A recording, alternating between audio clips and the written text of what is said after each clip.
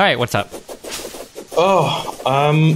Well, this is sort of a broad sort of question, I think, about status of morality. And I think it underpins a lot of your discussions. I mean, the last time we talked, which was a few months ago, Yeah. we sort of got into it a bit. But I don't know. I have quite a few arguments in defense of objective morality, because you seemed pretty passionate about against the notion of there being like one true objective morality. And maybe you could elaborate a bit on what you mean by that.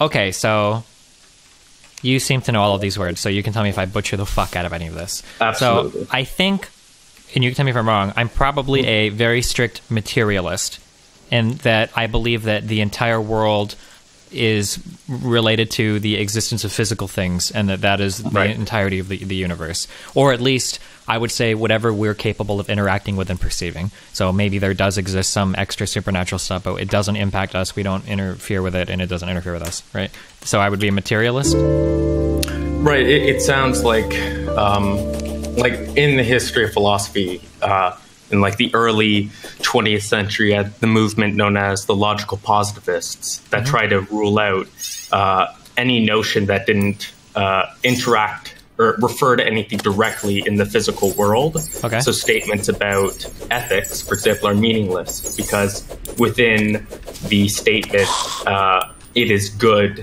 to help others. Where's the referent there to the real world? Gotcha. So I would agree that it's meaningless if you're, and I use the expression frame of reference here, maybe observer would be better, I don't know, but if your frame of reference is the universe, or if the universe is an observer, then I would argue that that is a meaningless statement, right? That any philosophical ought is a meaningless statement. So for instance, we ought to help children, we ought to be good to our fellow man or whatever, that those are meaningless statements. But in relation to ourselves as humans, I wouldn't say that those are all meaningless statements. I'm not advocating for like total applied moral relativism or like total nihilism or anything like that, I guess. Okay, right. But the actual truth value of a moral statement isn't...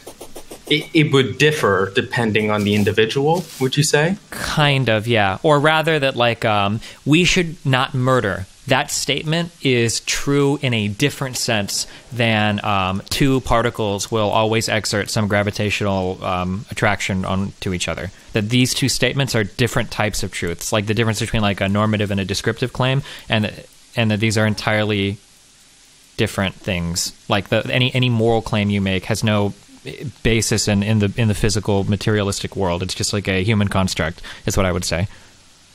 Right. Okay. Well, I don't know if I've ever really heard of like a pluralist, because when you say that there's more than one notion of truth, that to me, it doesn't make a ton of sense. Okay, hold on, wait, because I know that what I'm saying is I'm not the only person to say this, so maybe I just need to find different words. So, for instance, if I were to say Theodore is black, there are two different types of statements I could be making. I could argue that Theodore is black in the sense that his actual physical color is black versus Theodore is black, and that black is some socially constructed notion of race that we as humans have. That one of those statements is like a factual, descriptive claim of a physical property, something on the electromagnetic spectrum that can be measured, etc. And that the other thing is is more of a claim that isn't like that. Is there like a better word to describe this? Do you understand what I'm saying? Or well, I don't think there's any difference in truth there, because the only thing that makes something true is if it meets the condition of what we call true. So saying that Theodore is black in the sense of his skin exhibits like a certain reflects certain amount of light or whatever, that is true in virtue if as we understand the world, it meets the conditions of what we're considering black in that sense. But if we're talking about black in the sense of, a race and, meets whatever you want to really define black, it's as long as we are meeting what we are considering the definition of black, I don't think the notion so truth changes. I guess like what I'm getting at is that when you say what we are considering, so if black is defined as a certain wavelength, I don't know if I should say this with the color black. If black refers to a specific wavelength on the EM spectrum, but I don't think it does. I think black is the absence of color. So I'll say yellow. Okay, if yellow refers to a wavelength on the electromagnetic spectrum, this is something that we can define, and it is not relative to an individual's like personal beliefs, but rather it is it's like something that we can give like a rigid definition for. Whereas if two people say this rice dish tastes good, these can be, or if one person says it's good and the other person says it's bad, for both people, these can be true statements, but they're making contrary claims about it. So what am I describing here, I guess? Well, like even, can we not make descriptive claims about, societal, cultural beliefs? Like saying that, someone is Asian, for example. I don't think you need to reduce that down to any sort of physical level. It's a statement about what we are considering Asian as a society. I'm just trying to, but I'm saying like different people could consider it differently, is what I'm saying. What would you call these statements where people can have disagreements on what you're calling matters of fact? I don't really know if they're. It comes down to I don't know. I'm not really familiar with any sort of system that would differentiate between the two, because let's differ depending on the context. So let's just stick with the food example then. Two people eat a rice dish. One guy says this dish tastes bad, and the other one says this dish tastes good. These are things that each person has personal subjective feelings about. How can they both make, and nobody would argue, I don't think, that either statement is false. So how can two people make contradictory claims about the same thing and both statements be true? How is this possible? Okay. So it comes down to your view about meaning and what counts as meaningful and what counts as meaningless. I'd assume from your point of view, you'd consider either claim. For example, I think you or someone who holds a similar position would probably translate the statement, this food tastes good, to something like, I have a emotional feeling that makes me feel pleasure when I eat this food. You would want to translate it to something like that, because that's actually referential to something in the real world, as opposed to some normative claim about what goodness is. So you would deny that any claim about aesthetics, is probably what this would fall under, have any sort of truth value. And so the claim, this food is good, really doesn't have any objective truth value. It's, as a guy named A.J. Iyer, who I absolutely detest, argued that claims about aesthetics and moral judgments are really just emotional reactions. Yeah, that was going to be that's what I was going to ask you next then. Couldn't I make that same argument then about moral claims, that these are things that make me feel good rather than these are actual objective claims? Well, the emotivism was born out of logical positivism and the view that anything that doesn't refer to something in the real world is meaningless. And, within the philosophical community now, logical positivism is dead because it doesn't work. It's very much self-refuting. And so really lying at the heart... Can you, for the listeners that might not know what that is, can you define logical positivism? Well, it's a very hard thing to clearly define, but I can give my best go at it, because it's an umbrella term for a whole bunch of different views that were born, out of Bertrand Russell and G.E. Moore's empiricism. And it was against if anyone knows about, idealism and German idealism, it was revolting against the notion of, some omnipotent and a lot of subjectivism, whatever. And it was all reducing it down to empirical concepts. So basically, the most common form of logical positivism today, I think, and one that actually I think most scientists hold, I would say most scientists are probably logical positivists, is falsificationism, which is Popper's view. Is that the idea that if something can't be falsified, it's not worth consideration, or? Exactly. If hypothesis or any statement is not falsifiable, then it is not a meaningful statement. Okay. This sounds like stuff that I might believe in. Does that make me a bad person?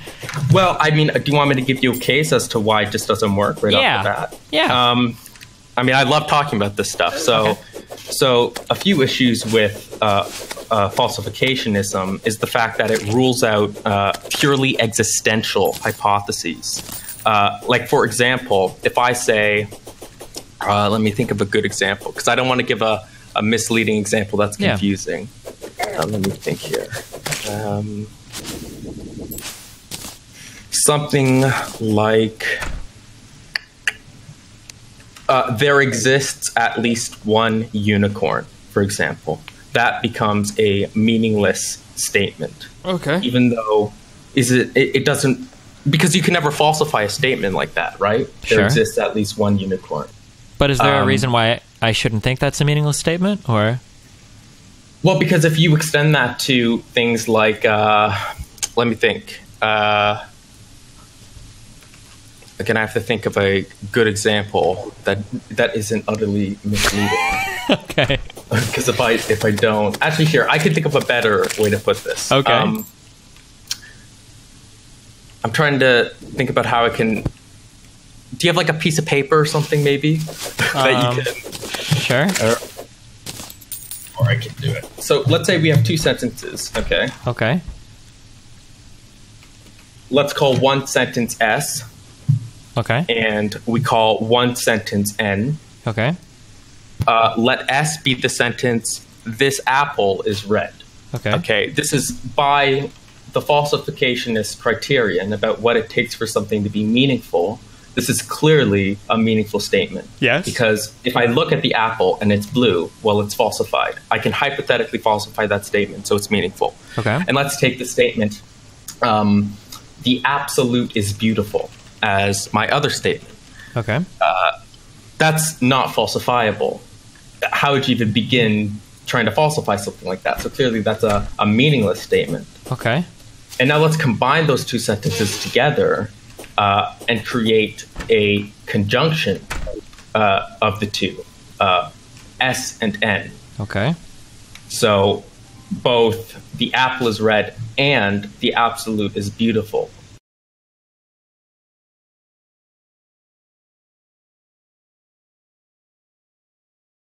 I think maybe someone in your position would try to object to something like that really isn't a meaningful sentence because it contains a constituent, that being that the absolute is beautiful, and it starts to imply that itself is falsifiable. Well, I mean, sense? I would just look at it as two statements, and if one is false, then the entire statement is falsifiable, right? But in natural language, we usually don't do that. Because but we're not talking we're talking philosophy right now, right? If somebody says like the officer is taller and stronger than you, if the officer was taller and weaker than me, then I would argue, well, that statement is false without any kind of. Yeah, but both of those things are meaningful statements that you just made. Yeah, but it's also but those are also falsifiable statements as well. Right. That's why they're meaningful. It's because they are falsified. Sure, but I guess like if I were to tackle these two statements, you would tackle the claims individually. Just conjoining the statements doesn't mean that you all of a sudden are so like let's say for instance the man is taller and more handsome than you, right? That in that statement you would grapple with two separate claims. Well, is he taller? Yes or no? And then is he more handsome? Well, you can't meaningfully answer that, so you would just answer the first claim and you would say that the second one is meaningless or undefinable or subjective or whatever. Right? I suppose so, but I feel like in natural language we don't really do that. Well, what is I don't understand how the natural language is used for anything here. I mean, this really goes even further, like further down, because this connects to so many different branches, and I don't want to get overly off topic, but this will actually tie into something I'll say later on. So there's this guy, he's my favorite philosopher. Okay. His name is Thomas Kuhn. Whoa! No racial slurs on my channel, please. Oh, okay, right. I'm just fucking. Sorry, God. K-U-H-N. Okay, yeah, go ahead. I'm just fucking. Clarification. And he's a very famous. He leveled a very famous attack against Karl Popper. In that. Okay, so let's say that we are a falsificationist. Okay. Okay. What the falsificationist is ultimately going to say is that in science, we should be trying to falsify our theories, correct? or at least posit statements that are falsifiable. But sure, yeah. Right. Well, see, no, I feel like I'm going way too off track here because because originally what I was trying to, we can. Well, this might be ultimately relevant. Like if we find something that we can't agree on here, this might be the reason why. You're fine with sort of diverging and going off the path. Based on what you've described so far, it sounds like I would be a hardcore logical positivist. That I would make the argument that any statement that is unfalsifiable is just wholly unworthy of consideration. That it's not an interesting statement that I would ever care to dissect or anything. Okay.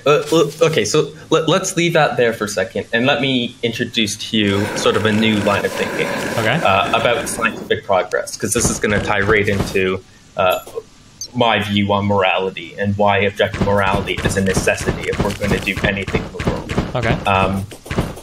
So when we talk about scientific progress, if you had to map scientific progress like on a graph where the x-axis is time and y is our level of knowledge about the world, how do you think you'd graph that? Time, well, are we talking it's really hard to answer this. Wait, so you're saying we've got time on one axis and technological progress on another axis? Yeah, progress. Scientific progress, our empirical understanding of the way that the world works.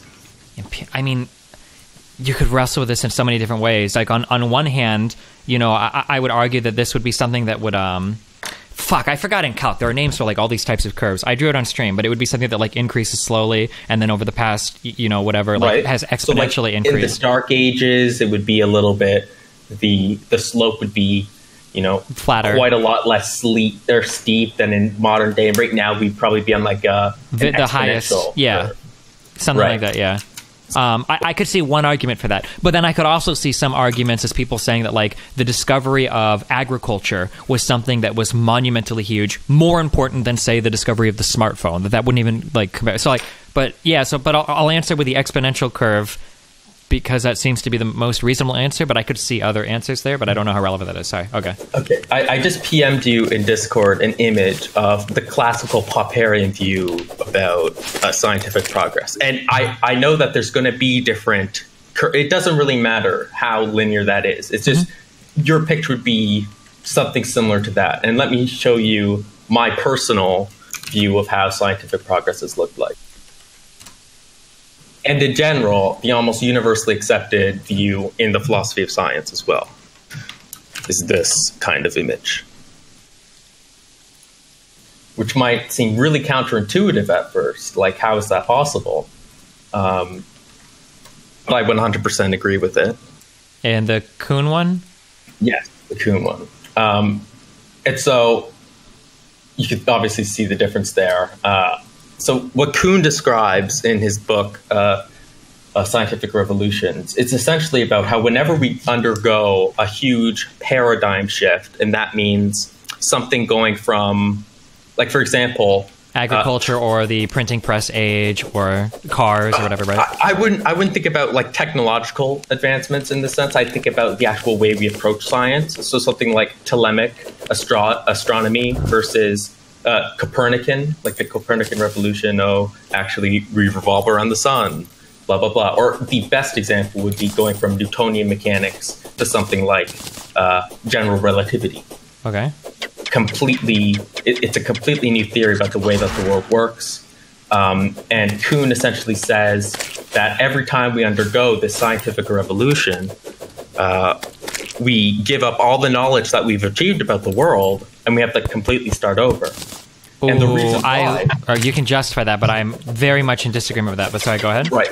Well, if we look at the actual axioms of these paradigm systems, if we look at the axioms of Newtonian mechanics, they are completely different than those of general relativity. Sure. You can't absorb the theories that we've gained from Newtonian mechanics and just plug it into general relativity. It doesn't work that way. Yes, you can adapt them, you can adjust them, modify them to make them just as predictive and accurate as they were previously, but it doesn't just transfer like that. For example, mass in Newtonian mechanics means something completely different than mass in general relativity. Mass is something that can, it speeds up and mass is just a constant in the Newtonian mechanics picture. And that might be a bit off or whatever, but that's sort of generally the gist of things. And what Kuhn wants to argue is that because of these paradigm shifts, really at the root of everything, science is very much a subjective discipline. And this is also my view. I think people like to say science is objective, right? It's really just a real representation of the way that the world is. And I sort of got into this last time when I was talking about anti-scientific realism or whatever. Yeah, and I got a lot of shit about that on your subreddit. I got links to. Yeah, don't worry about it. We can know that shit. It was just very funny to me because people weren't really understanding. Yeah, we're missing the point. Yeah, I understand. But to viewers that are listening, I think people should understand that when I say that, a sentence like, the electron or an electron actually exists, why that isn't a completely true statement is because ultimately you can create a very similar hypothesis where you just add a conjunction to that hypothesis, or say that there is something like an electron that exhibits the same properties that it does, but it may not be an electron. They're empirically adequate. Sure. They're the exact same. Okay. And what I'm trying to say is that I'm not trying to say that science is a useless, field of inquiry and that we shouldn't be doing science. No, people should be going into science. We need more scientists more than anything else right now. Absolutely. But really, okay. Well, here let's focus on like one statement at a time, so we don't get too lost. So the first one was that anytime a paradigm shift happens, all of the old knowledge is not really applicable to the new knowledge when a paradigm shift occurs. Okay, and I can agree with that. Okay, sure. Okay, and so the Popperian currently is operating within this field of scientific inquiry where he says that we should be constantly trying to falsify our current statements. And if you look at our graph, if you look at our Kuhnian map right here, you'll see that there are periods of times where we don't undergo paradigm shifts. For around 200 to 300 years, we operated solely within Newtonian mechanics. And yeah, you had little people bringing up what Kuhn calls anomalies within the system, like, oh, this thing can't really be explained by Newtonian mechanics, blah, blah. He essentially says that we gain more and more and more anomalies within our system, and eventually we're forced to give it up for something new because it's going to allow us to have a more accurate representation of the world. But it is within these paradigms that we conduct normal science, which is, creating technological advances, creating medicines, creating vaccines, creating MRI machines. Okay. But Popper's picture is that we should be constantly trying to falsify every theory about the world that we have. The scientist's duty as a scientist is to falsify our theories. And I take issue with that statement without it being elaborated on more. I'm sorry, I just don't want to let too many premises build, and then I'm like lost. So can you elaborate on that? I don't agree that anybody views, unless it's in some different way you mean it, I don't think that a scientist's job is to falsify everything. I'm saying this is Popper's view. It might not be your view. I'm not. Okay, let me be more firm on that. I don't think that any reasonable scientific person thinks that their job is solely to falsify existing knowledge. Right, it's to work within our realm of science and try to create new technology. Sure, or even more theoretically, to verify our existing models. Right. For instance, when LHC, that would be done by falsification. Well, okay, I guess maybe the way that you use falsification here, like, would you say that if you set out to confirm something is true, that's also a form of falsification? Yeah, you're trying to falsify the initial hypothesis. Okay. So when the LHC is created, right, and they test for the existence of the Higgs boson, that's seeking the verification that particle exists. You would consider that to be a falsification attempt? I should go in and elaborate. There are two forms of positivism here between verificationism and falsificationism. The verificationists say that we should aim to verify statements. The falsificationists, hypotheses. The falsificationist says that we should try to falsify hypotheses. This seems like a strange binary because I feel like most people agree with both of those statements. No, you can't have both. It's impossible. It becomes logically inconsistent. Gotcha. So I have a semantic misunderstanding then. I'm not understanding something about these statements then. Right. So if let's talk about verificationism, for example. Sure. Early proponents, anyone interested in doing some reading, A.J. Iyer, Schlick, the founder of the Vienna Circle, it's essentially a statement is going to be meaningful if it is, I mean, there are two forms of verification. There's the strong version and the weak version. The initial version of verificationism was that in order for a statement to be meaningful, you have to be able to actually verify it. And you can see the actual issue with this immediately, because think about statements like Alexander the Great had a nephew named Bob, okay? I mean, we want to say that's a meaningful statement, but because it's happened in the past, we can't actually verify that statement. It's impossible. Well, but if it can't be these examples I feel like are hurting you, because if you can't verify that statement, then I would argue that it is a meaningless statement. Unless you're what about a statement like there was a war in 1812 between America and the British Dominions?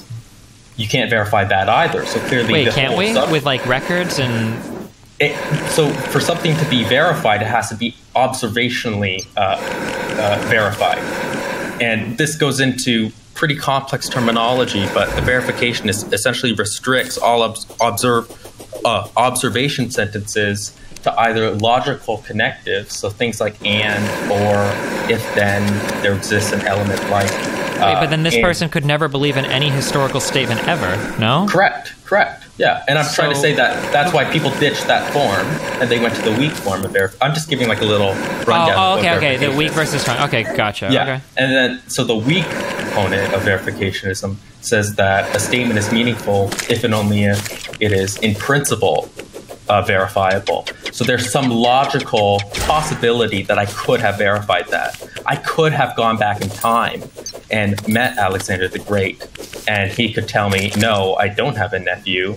In fact, I can't have sex or something like that, right? And boom, we have a way to rule out that possibility, and there you go. Okay. It's clearly false, and that's what verificationism is. Falsification says that a statement or a hypothesis is meaningful if and only if we can possibly falsify it. And the reason why they wanted to do this is because for verificationists, it's impossible to consider general statements as being meaningful. Like a statement such as all men are mortal, it's impossible, even logically, to verify a statement like that. So seemingly we have to give up our claims about the way the world works, because any sort of universal statement or general statement becomes meaningless. A statement, any sort of scientific laws, they become meaningless. Well, I don't think that... I feel like you can still live with that. Like, this is going to sound like a really strange caveat, and maybe Kawai could speak to this better, but I think that like most physicists would agree that you could possibly construct another universe where the laws of physics are different, or it might be possible in some part of our unobserved universe where the laws of physics are different, but we assume that they function the same everywhere for probabilistic reasons. Like all of our observations thus far have been correct, so we have no reason to believe that. But for instance, like I don't think and I could be wrong on this, but I don't think that like the strongest physicist would say something like, I will confidently assert that 100% our laws of physics are uniform throughout the entire possible, even the unknown universe. I don't know, like if a physicist would make that statement, or would even care to make that statement, or would even care to comment on it because it's a meaningless statement. No? Or do you think that's not fair of me to say that? I don't think it's fair of you to say that, because I think underlying that claim is really a claim about what is meaningful and what isn't. So it sort of becomes circular if you're trying to argue. Well, yeah, I mean, I guess I would argue that a statement like that is by definition meaningless, I guess would be my what I would feel. Well, historically, the Vienna Circle, the logical positivists, said, okay, let's do away with verificationism and go to falsificationism, because we can falsify general statements and scientific laws. And that's why they shifted to falsificationism, because, you don't run into issues like that. And for a variety of reasons, falsificationism was also abandoned for an even more complex form of logical positivism. But ultimately, like I said, logical positivism is largely dead because of I mean, I can tell you why. Like the most famous objection to logical positivism, it's Goodman's objection, and it's, I think, the most interesting thought experiment in philosophy, actually. And it's called. Hit me up with it. It's called the. I think it's called the GRU hypothesis. Let me pull it up. Yes, Goodman's new rule of induction. You can probably Google that even. And there's a perfect, yes. Goodman defined GRU relative to an arbitrary but fixed time t as follows. An object is GRU if and only. It's probably better if you read it yourself. Okay, do you want to link me in the thing and all? Yeah, sure. People asking in the chat who I am. I'm a philosophy specialist. Specialist now. Oof. Well, that's what it's called here. I guess it's called major in America. Oh, okay. Wait, where are you from again? Are you Canadian? I'm Canadian, yeah. Okay, gotcha. I think there are... my program, anyways, is called... You do like a philosophy specialization or a philosophy and mathematics specialization. Gotcha.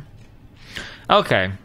Goodman defined GRU relative to an arbitrary but fixed time t as follows. An object is GRU if and only if it is observed before t and is green, or else is not so observed and is blue. An object is bleen if and only if it is observed before t and is blue, or else it is not so observed and is green. Why can't we just use real colors?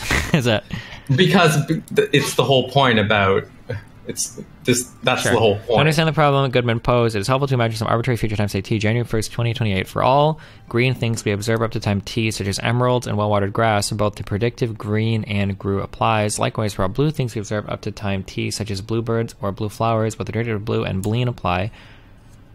On January 2nd, 2028, however, emeralds and well-watered bleen and bluebirds or blue flowers are GRU. Clearly, the predicates green, GRU, and bleen are not the kinds of predicates we use in everyday life or in science, but the problem is that they apply in just the same way as blue up until some future time t. From our current perspective, how can we say which predicates are more projectable into the future?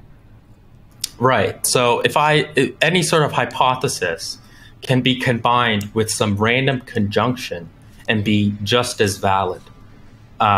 And what this ultimately does is it completely shatters what we call the logical view of induction. And, you know, the scientific method. I feel like it's just in looking at this and giving my gut reaction, like it feels like a fun logic problem, but is it possible? No. Can you give me like a single way that this would be applicable to any statements? Quantum mechanics, Bayesian quantum mechanics was born out of the new rule of induction. Okay, what about like a macro level thing that I would understand? I think people think that the scientific method is something that has stayed constant over a period of time. And a lot of people think that philosophy is very much useful in the realm of science.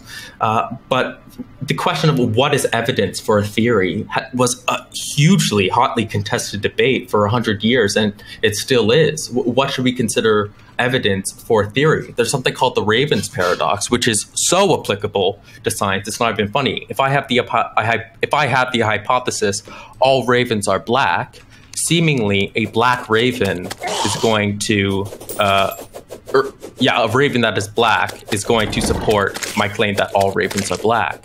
However, if I find a non-black, non-raven, so like a red shoe, that also supports my hypothesis that all ravens are black.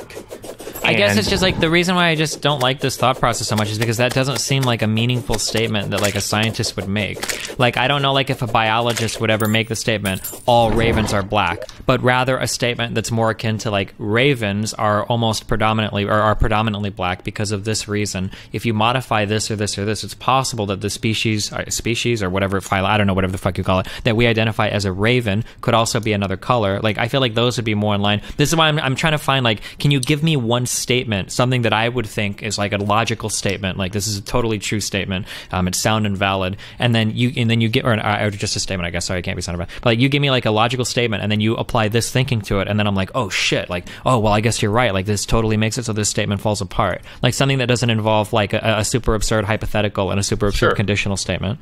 Sure, absolutely. If I, for example, say like Einstein's theory of special relativity. Okay. Well, okay, go ahead. Finish it. Go ahead. Oh, okay. Well, I was gonna say, like, can you give me like a statement that's not like a really esoteric, like an ultra? So you want in between really simple and complicated. Well, you can give me something simple too, but just something that's like meaningful. Like, I would never imagine like all ravens are black is going to be like a hugely like something that I can like give me something that fails in my logic system, because I feel like that's something that in my current logic system I could reconcile. Like, I would just never make the statement all ravens are black. I would say like ravens tend to be black, or most ravens are black, and that would solve that and still be consistent with everything I know to be true about ravens. Or if I was a biologist, I would imagine. But you can try the sure. you can try the Einstein statement. Go for that. Well, no. That I agree that is a bit too complex. But okay, let's consider a hypothesis that might be false and probably is false. But for example, the statement all Democratic voters will vote for a Democratic candidate. Okay, obviously we know that's a false statement, but that's besides the question. Okay.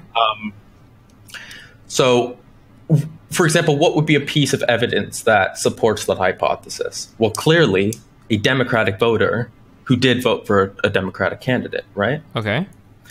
But we can modify the logical structure of all, if we're just using basic logic, which is the underpinning of mathematics, of our entire language, we can modify the statement that all Democrats will vote for a Democratic candidate by switching it to be that. What is it?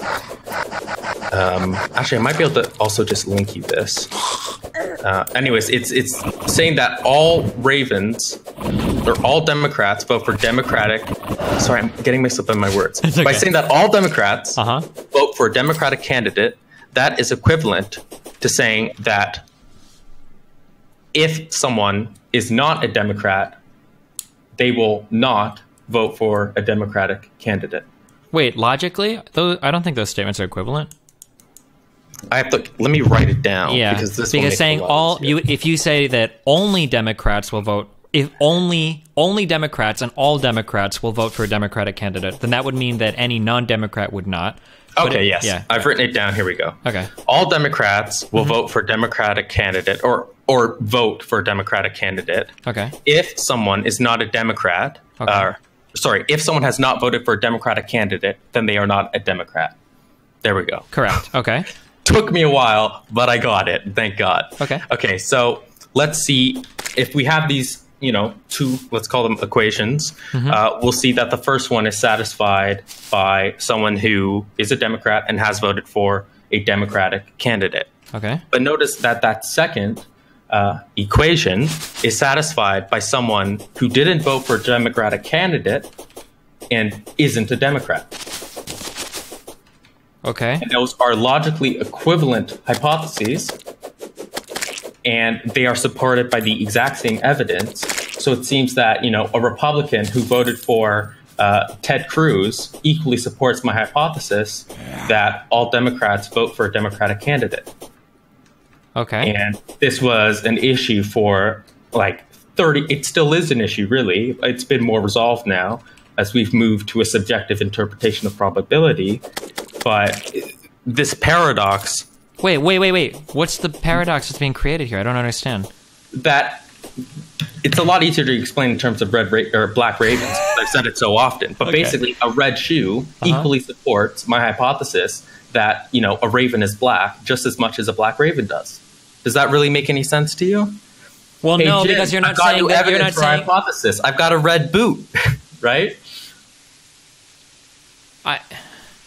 I guess my problem is that I like the Democrat problem because this is something that could be rooted in data that we can observe and talk about. Because the problem I'm running into is that no reasonable person, it sounds, would make the statements that you're using as our logical arguments here. Nobody would make the statement that all ravens are black, and this is a statement that needs to be tested or verified or falsified. This is what I mean when I say that. I'm writing down. Yeah, sure. I'm writing down the equation so I don't stumble over my words here. Okay. Yeah.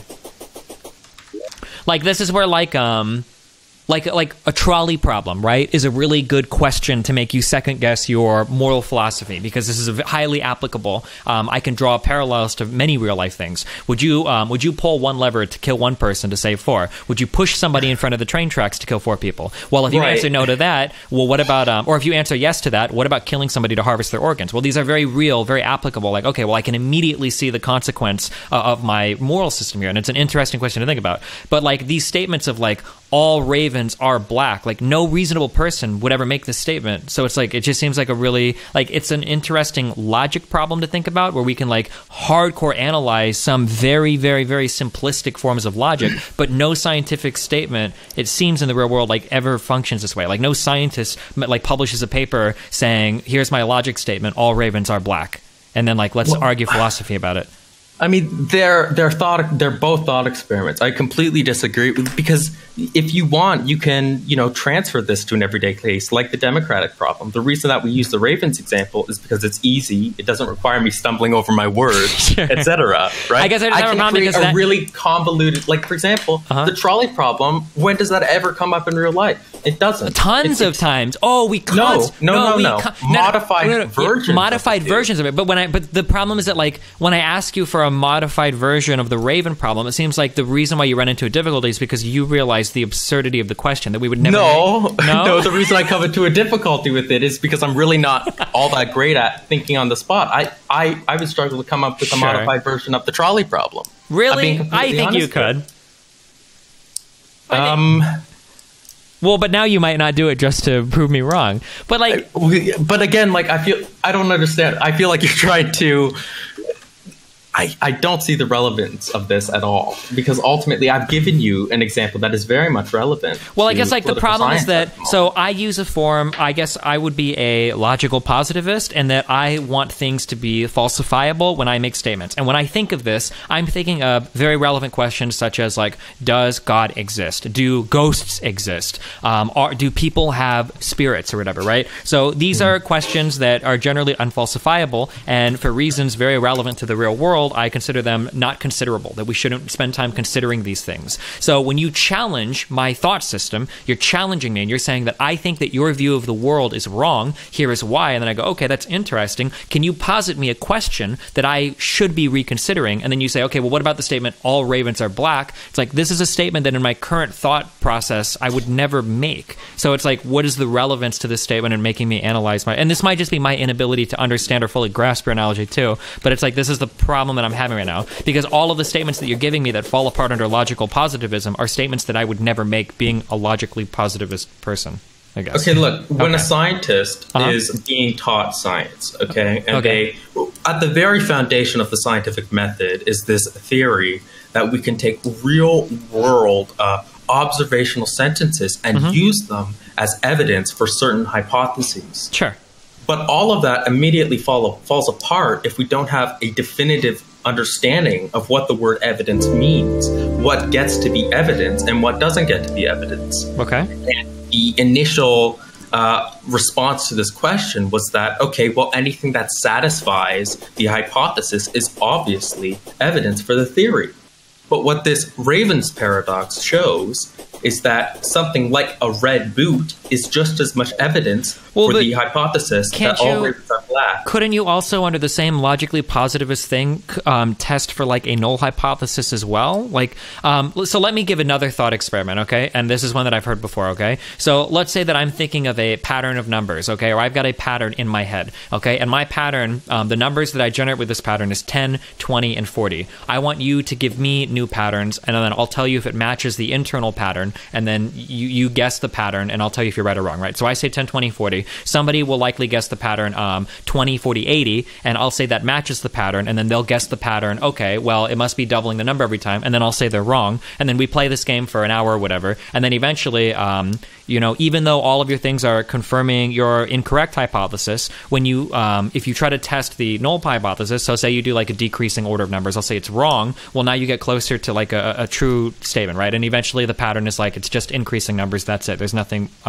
greater than that. But you could still arrive at that, even though you are testing a hypothesis with even though you're testing a pattern with like the wrong hypothesis in mind, you can still use logical positivism to eventually verify your hypothesis. No? Am I totally lost here? Does that make sense what I'm saying? Or I almost have no idea what you just said. I think you very much missed the whole point of the Raven's paradox, which is essentially to call into question what scientists and philosophers of science have generally regarded as evidence. I guess like my problem is like, let's say I make the statement, things dropped fall, right? This is like all ravens are black. And then you would say, okay, well, everything that you drop that falls, verify. No, it's not the same, because in our contemporary usage of language, when something falls, it analytically, by definition, is dropped. Those are synonyms, okay? And that's an analytic statement. Okay, I'm sorry. What about if you hold something up and let go of it, it will fall? How about that? Sure. Okay. So, but you're saying that like I'm not allowed to generalize this if I observe it in all cases? Well, no, look, if you want to use that example, that's perfectly fine. That would mean that every time I don't drop something, I'm technically providing evidence for that statement. I'm absolutely, because so what was that hypothesis? Okay, so if I let go of something, it will fall. Let go. So all things that are let go will fall. Things that are let go. And then I would obviously modify the fuck out of the statement. So all things that aren't levitating or being like propulsion, like jet propulsion, or floating through the air, something like that, right? And like not a bird or whatever. Okay, so we can restate all things that are let go will fall as if something does not fall, it is not let go. And so let's look at these two statements.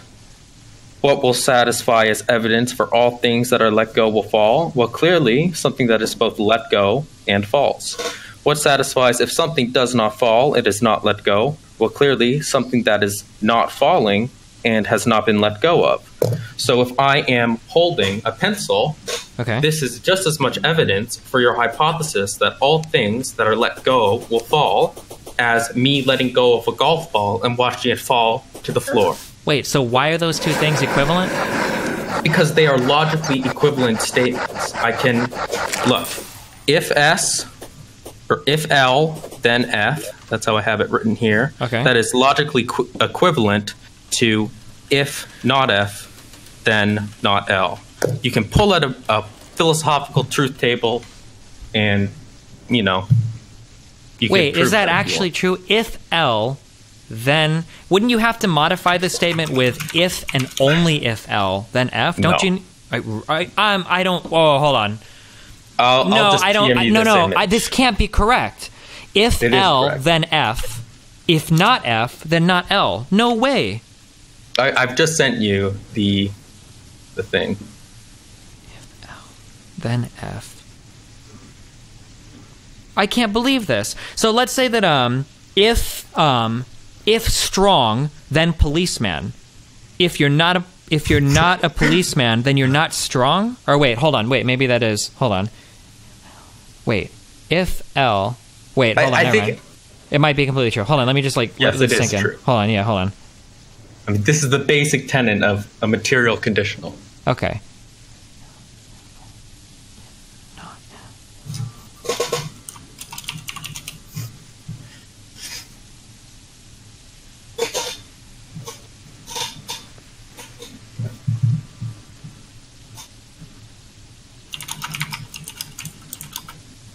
Oh, okay. I'm sorry.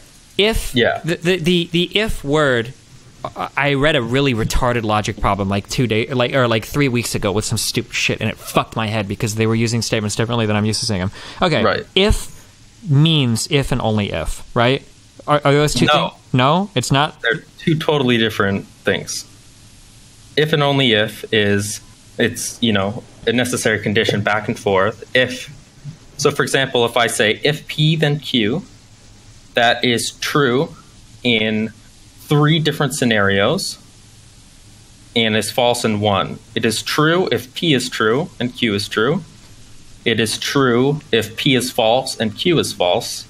And it is true if P is false and Q is true. The only case where it is false is if P is true and Q is false. I mean, do you want me? I can pull up the logic table for you. Truth table. No, I understand. Yeah, and then where's if and only if? Yeah, if and only if is equivalence. Yeah, never mind. Okay, I think I understand. Okay. So if we use strong and policeman, if someone's strong, then they're a policeman. Mm-hmm. That means that all strong people are policemen? Is that an equivalent statement or no? So, no, you can go from we call this universal induction. Okay. You can go from a statement like, for all policemen, or for all X, if X is a policeman, then they are strong. Okay. Then they are strong. Okay. That means that not all strong people are policemen. And from that, you can go, if you are a policeman, then you are strong. You can carry from that universal hypothesis to the material conditional. And evidence for that hypothesis will be a policeman who is strong, right? Or someone who's not a policeman who's not strong. Exactly. Okay. Exactly. That's what the Raven's paradox is saying. And that is very unintuitive. So if I'm a scientist who is wanting to, or if I'm a political scientist. Wait, real quick. Yeah. Would testing that this opposite statement is that considered the contrapositive? Yes. Okay. That is what that is called. Testing... No, it's by contraposition, they are equivalent to each other. Yes. Okay. So when you test the contrapositive statement, is that the same thing as testing the null hypothesis? Yes. Null hypothesis? Sorry. What do you mean by null hypothesis? Like, hold on, let me make sure I have all this shit right. It's a general statement or default position that there is no relationship between two measured phenomenon or no association among groups. Like, so if I say that if you're strong, then you're a policeman, I want to find how would you test the null hypothesis? By trying to find a policeman who isn't strong, or by trying to find somebody who's strong that isn't a policeman? Which one of these is considered the null hypothesis? No? I think you've gone a bit into statistics and statistical hypothesis testing, which is already past this sort of timeline that we're operating sure. I'm sorry. in. I'm just trying to figure out how this fits. There's no null hypothesis in this. No. In this, there's not. No. Yeah, this is totally not related to logical statements. I understand that. I'm just trying to think of in terms of, because part of testing for a valid hypothesis is also testing the null hypothesis to make sure that the correlation that you found actually exists and it doesn't just exist everywhere and you're fucking yourself or something. But if you're not familiar with this, okay, never mind. But anyways, the ultimate point is that if I'm a political scientist, going back to our Democratic candidate example, okay, if I'm the political scientist and I'm overseeing a group of people, I don't want one of them to come up to me and say, hey, just got new evidence for your hypothesis, boss. I found a Republican who voted for Ted Cruz. We've just got more evidence for your hypothesis. I'd rather someone come up to me saying, oh, hey, I just found this Democrat. He says that he voted for Hillary Clinton. But in the scientific process, aren't both of those things, like, almost, I don't want to say equally, well, yeah, like, equally important?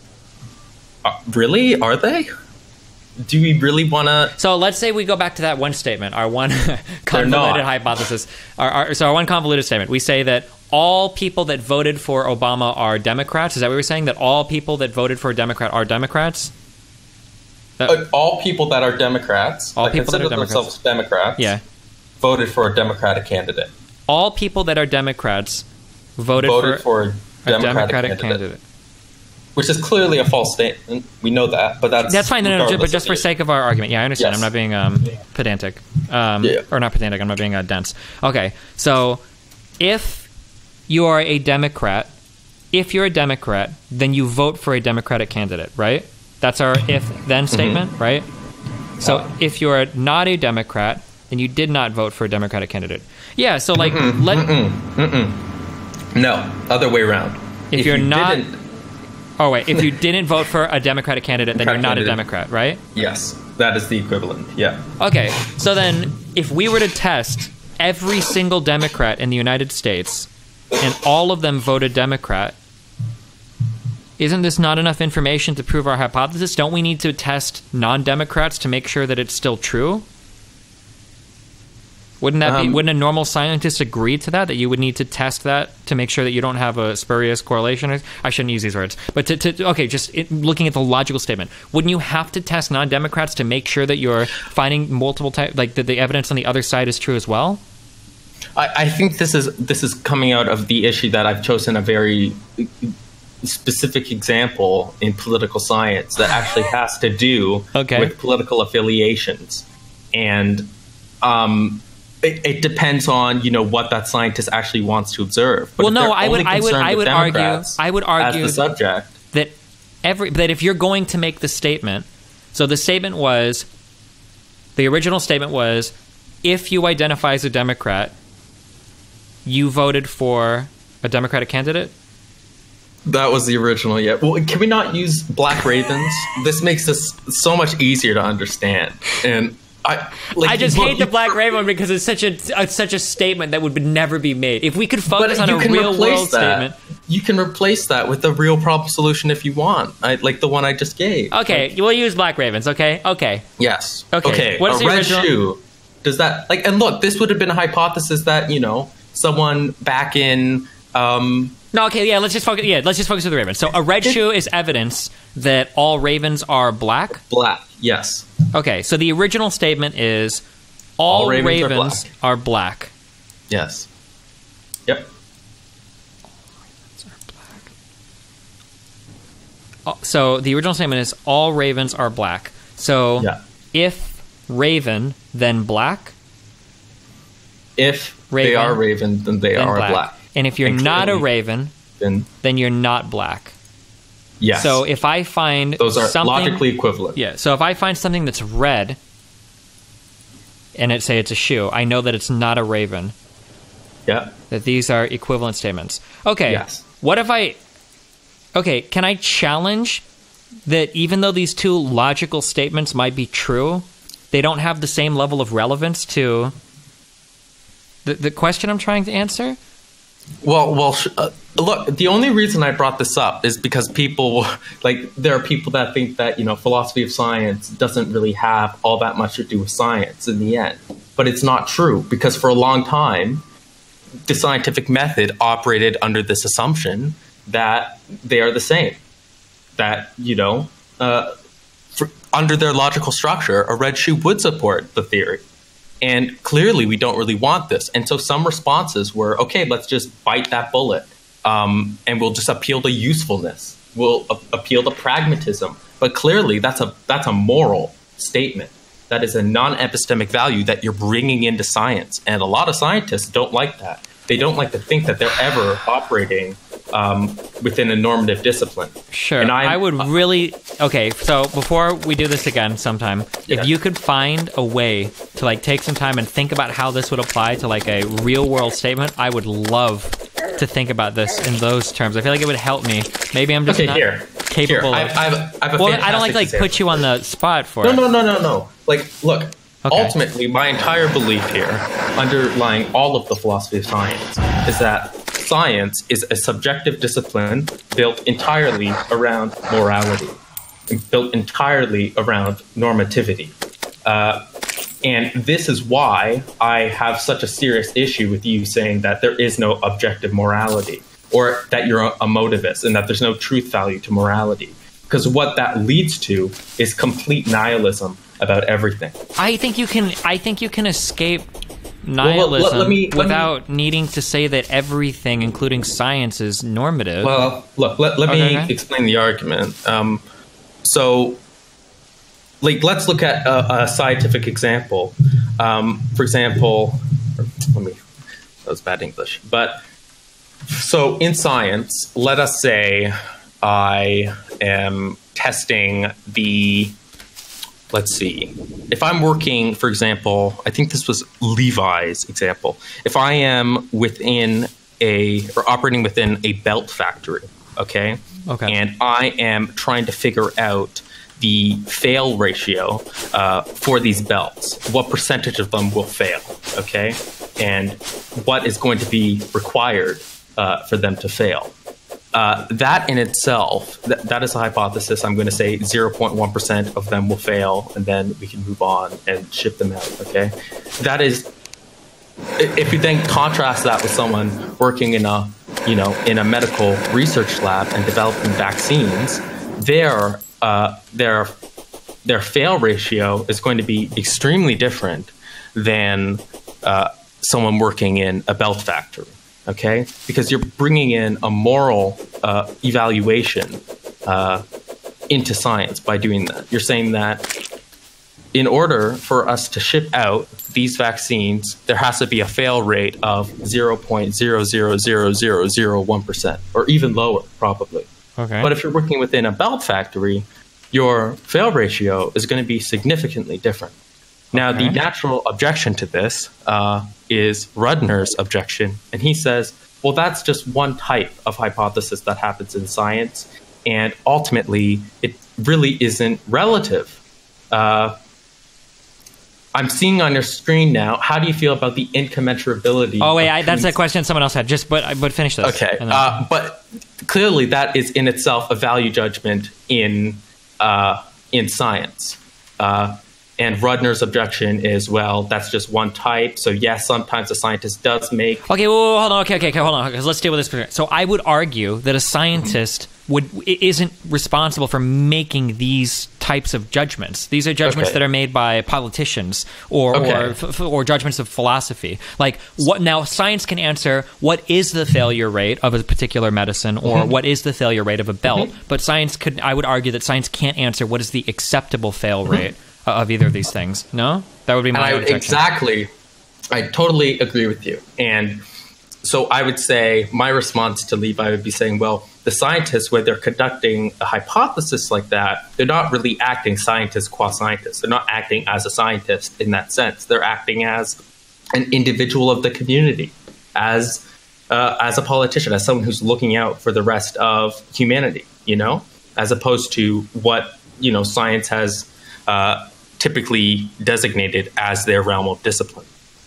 Now, before I go to the next step, what is that question? Because I love the incommensurability. How do you feel about the incommensurability of Coombs paradigms? What does incommensurability mean? I wrote a paper on. So, put simply, this sort of went back to my statement about. Well, let's see, what's the easiest way to put this? So within the realm of science, there were these two competing worldviews, as I said, the Popperian picture about how scientists should act and the Kuhnian picture about how scientists should act. And the Popperian picture was, okay, we should try to falsify our theories and to achieve at a greater, like a greater notion of the way that the world works, have a more accurate picture about how the world works. The Kuhnian picture was that really we can never actually do that because underlying all of our paradigms is a completely different set of vocabulary, set of words that designate very different things. So my example about mass and Newtonian mechanics versus Einstein's theory of relativity is a clear example of this. And there's something called a gestalt shift, where ultimately someone's notion of a word shifts so as to mean something different in a different paradigm. And it's very much like a political shift. And so the shift from Newtonian mechanics to the theory of relativity was actually almost like a political shift, as opposed to a shift about the way that truth works. Because if we actually think about it, if we look at the historical record about scientific progress, the Popperian picture, it doesn't work. It doesn't account for the way that scientists have operated, and the Kuhnian picture is very much reflective of that. Take, for example, during the fight between Copernicus and people who aren't Copernicus, you had Ptolemaic astronomy versus Copernican astrology. At that time, when we did shift away to the Copernican picture that the Earth does revolve around the sun and that the sun doesn't revolve around the Earth, the fact was that actually both hypotheses were just as accurate about the world with the evidence that we had at the time. The only reason, actually, it could be argued that the idea that the Earth revolves around the sun actually had less direct evidence for its case than the Ptolemaic one did. But the ultimate reason why we chose to choose that hypothesis was because it was useful in making predictions about the world. So even though we didn't have a lot of evidence supporting that claim, ultimately that didn't matter. And the same thing happened with, Leibniz versus Newton. Quantum mechanics, not quantum mechanics, Newtonian mechanics gave up any sort of explanatory reason for why gravity works. Leibniz had a solution there. It's because of God sustaining these natural laws. It's God's will that we have gravity on Earth. Newtonian mechanics, there's no explanatory reason for gravity. We still don't have a reason for gravity, although, gravity, that's a very recent discovery, though. But if you look at the historical record, scientists don't choose scientific hypotheses because they are more representative of the way that the world is. They choose them for a huge variety of reasons, based on the way that they were raised, based on moral values that they hold, political affiliations, religious values. And this is the way that scientists have always operated. And Kuhn argues that we should continue to operate in this way. Because ultimately, at the end of the day, if we just want to continue refuting every single value that the Popperian, every hypothesis as a Popperian says that we should, we're never going to get a lot of the stuff done in normal science, as I said. And I know you said that you would say that, we shouldn't follow the Popperian picture exactly. We should have technological evolution, and we should develop vaccines and such. We shouldn't constantly be trying to undermine the very paradigm that we're working under. But that in itself is a value judgment that you're making. It's appealing to pragmatism, because you recognize that under the Popperian system, we're not going to get a whole lot done. And so by even acknowledging that, you've given up the claim that science is objective. There is very much subjectivity to it, because we want to get stuff done in the world. Because if we don't, people are going to die. We're not going to have vaccines because we're so busy trying to figure out what the fuck is wrong with quantum mechanics that we've given up any hope of developing vaccines and medicine and new phones, new cars, ways to cure world hunger, going to the moon or Mars, I guess, etc. And those are essentially in themselves subjective opinions that people have about how we should do science. And these are moral evaluations. They're not descriptive evaluations. I sort of totally went off the incommensurability of paradigms, partly because it's a super difficult topic, and I don't know if I totally agree with Kuhn's conclusion on the incommensurability of paradigms, but it's basically that because of the way that scientists work, you can never accurately compare two scientific paradigms to each other, because at the very fundamental level, the stuff that they're talking about is totally different.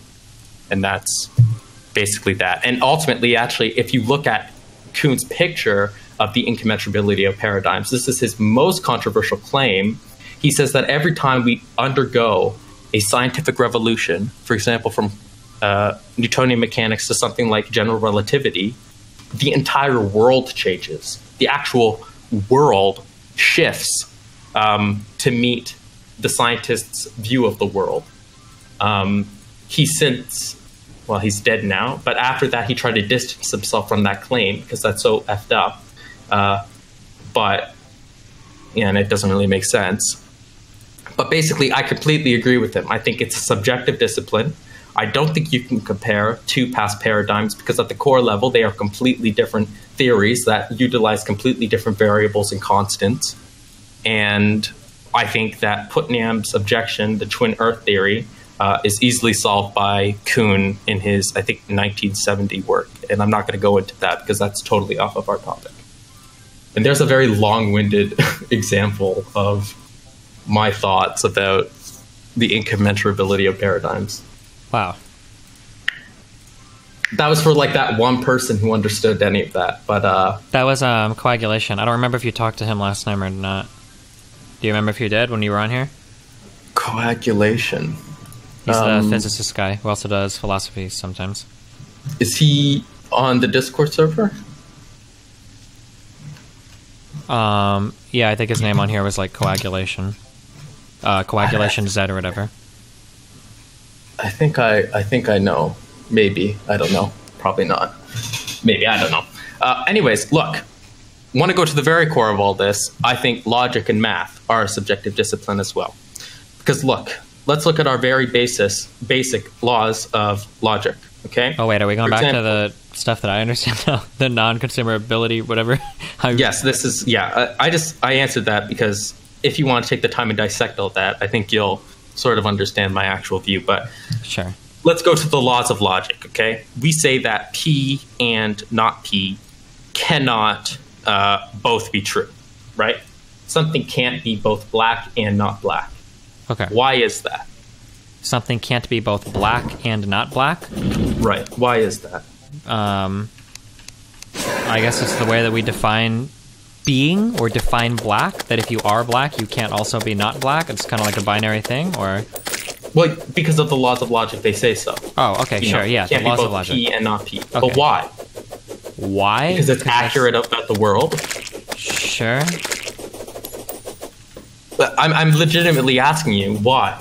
Because this is going to show you why we have to have an objective morality. Okay. Yeah. Why? Because that seems to be the way the laws of the universe works. Yeah, is that things can't both be something and not be something simultaneously. Okay. Well, I actually have my own logical system. Okay. I call it Kuhn Feierabend's, because that's my username. Kuhn Feierabend's logical system, and I think that this is the set of logic we should be using. That something can be both black and not black, because it makes me happy. That's why I want that law. Why should I choose your law over my law? Because my law is better. Why is yours better? Okay, let's all right, let's do this. Okay, so my law argues for logic that I can observe exists in the universe, and then you choose a personal law that makes you happy. I would argue the way that I would approach this conversation is I would say that to generate more happiness in the future, you want to be able to make as many predictive statements as possible, and that your system of logic fails to make predictive statements. Okay, yeah, go ahead. My point. Okay, what? You've appealed to morality to justify that deductive claim. You're appealing to morality to justify the basis so of every single discipline on Earth. Hold on. So my appeal. So what I'm appealing to is pragmatism. What? Pragmatism. Yeah, is this? I don't know if you would say like this axiomatic belief that you want to be happy, and that happy is a subjective. We can argue about that if you want, but I guess you'll let that statement stand. That every individual wants to survive and be happy in whatever their definition of the word happy is. So I make that assumption. If we don't share that assumption, then I can never have a conversation with that person. Sure. Well, I mean, I guess sure. Okay. I mean, I think that's... I don't know how entirely that's relevant, but... Okay. I think, sorry, I do sort of see what you're saying. But sure, yes, so like if a person were to say, like, I like this, so like if a person were to say, like, well, I like this because it makes me feel happy, then what I would try to do is I would point out, okay, well, look at where all of this wave logicking statements, this form of logic will generate a whole bunch of answers that won't make you happy. So I guess I'm appealing to that person's subjective experience as a human and wanting to be happy, which is an axiom that I assume that both of us share, that we both desire personal happiness. Okay, but go ahead. Justify that very... So you're saying that if I don't agree with this axiom, you're ultimately not going to have a discussion with me. Well, no, not that I won't, but that it's impossible to. I would argue that it's impossible if you have... because I guess at its root, I'm a nihilist, that since I don't believe in any sort of moral... No, I don't think you are a nihilist. I think you're absolutely... You believe in objective morality, because you have this axiom here that you're saying that in order to get anything done, we all have to follow this axiom. But but the difference is that I recognize that axiom is entirely arbitrary. That if somebody were to come up to me, they were to say, I enjoy cutting off my own limbs and then sticking sticking my infected body parts onto tree limbs and causing myself extreme pain, that if a person genuinely believed that, then I can't really tell that person they're wrong in any objective sense, because my objective definition or my objective basis for surviving is as arbitrary as his objective basis for torturing and killing himself, right? Is what I... Right. Okay.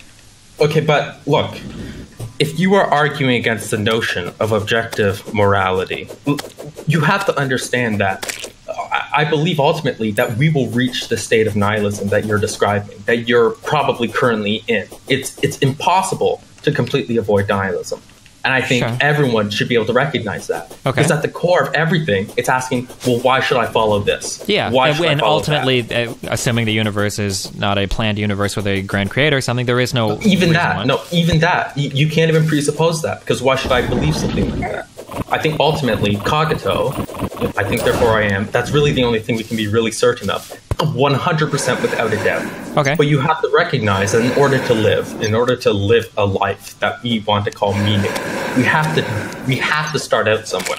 And we have to set the foundations of philosophy and every other discipline. Yeah, but so what you just said, though, is the worst type of motivated reasoning, right? You're saying that in order for us to do something, we must construct a logic system that does this, right? Well, that doesn't make that logic system true. It just makes it convenient for... Of course. This is a very common misunderstanding that I think people have about logic. I think people think that logic is something you can go outside your bedroom door, look at the world, and find these laws of logic. Logic, it's just something to match our natural language. Logic is something that wasn't found. It's been crafted by people over generations. You know, this is... Wittgenstein talked about this a lot. About wait, hold on. So would you say that, like, the statement 1 + 1 = 2, that's a human constructed statement? Of course, absolutely. Like, because look, if you're talking about math, and this is something that a lot of people do, and it makes sense why they do it, but you have to be careful that you don't do this. You can't jump to math before we've agreed on something about logic. Because something, the piano axioms are defined through set theory, and set theory is defined through, logical laws. At least some people would think if you're a mathematical anti-realist, you disagree with that. I think I probably disagree with that. But following the typical mathematician, they'll say that ultimately logic is the foundation of all mathematics. And I think you would actually agree with that too. But I have a very specific take on that. Sure. I guess what I'm not understanding is, like, I feel like the statement like 1 + 1 = true it can be, if all of humanity were destroyed, this statement would still be true. For instance, 2 hydrogen atoms would come together to form a molecule of hydrogen, right? I think, right? They both have one. Okay, look, let's start at the basis of everything. What can we know for certain? Well, as people, as humans, you can't even presuppose something like people are humans. You said we. Wait. So what do you? Wait. So okay. I'm sorry. Say that again. What do you ask? What can be certain in the universe? It depends on how you define certain, I guess. I don't know. 100% certain. There's absolutely no hypothetical scenario that would prove it to be wrong. Nothing? Or that we exist? That I, as an individual observer, probably exist? Typically, the agreed upon is that there is a thinking thing. Because if you say that I'm a thinking thing, that presupposes identity and blah, blah, blah, blah. So usually people agree that there is a thinking thing. And ultimately, we can't go from here to anywhere else without presupposing some, benevolent God, okay? And this is really the root of a lot of issues of philosophy, is where do we go from here? And so when we were talking about the logical positivists, for example, that's one appeal to getting rid of this problem, because they rule all questions about metaphysics and, what can you know before experience, as utterly meaningless. Because the only thing that has any meaning are things that are rooted in experience. But,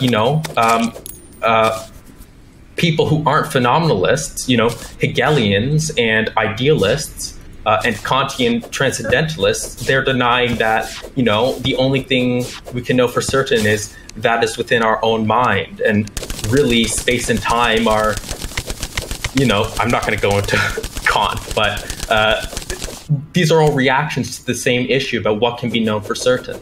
And if we want to go anywhere, we have to agree on a basis of logic. at least this is my analytic view. I'm sure there are continentalists out there that are watching this. And I know there are some people in a server that are watching that are going to disagree with me on that. But I think everyone who's a scientist or a mathematician have to agree that there are some base axioms that we all agree on that we derive everything from.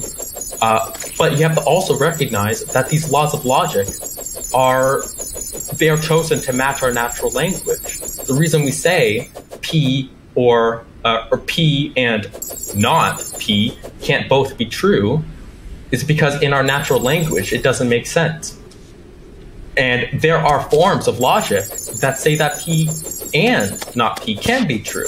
There are multiple different forms of logic. The most common one is symbolic logic, but you can have paraconsistent logic, which says that P and not P can both be true. So to say that, we're going out here and we're finding the way that the world is and we're creating a system based on the way that the world is very wrong.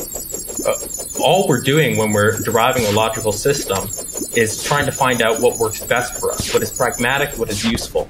And that's why the basis of everything is a very subjective decision that we're doing what is useful.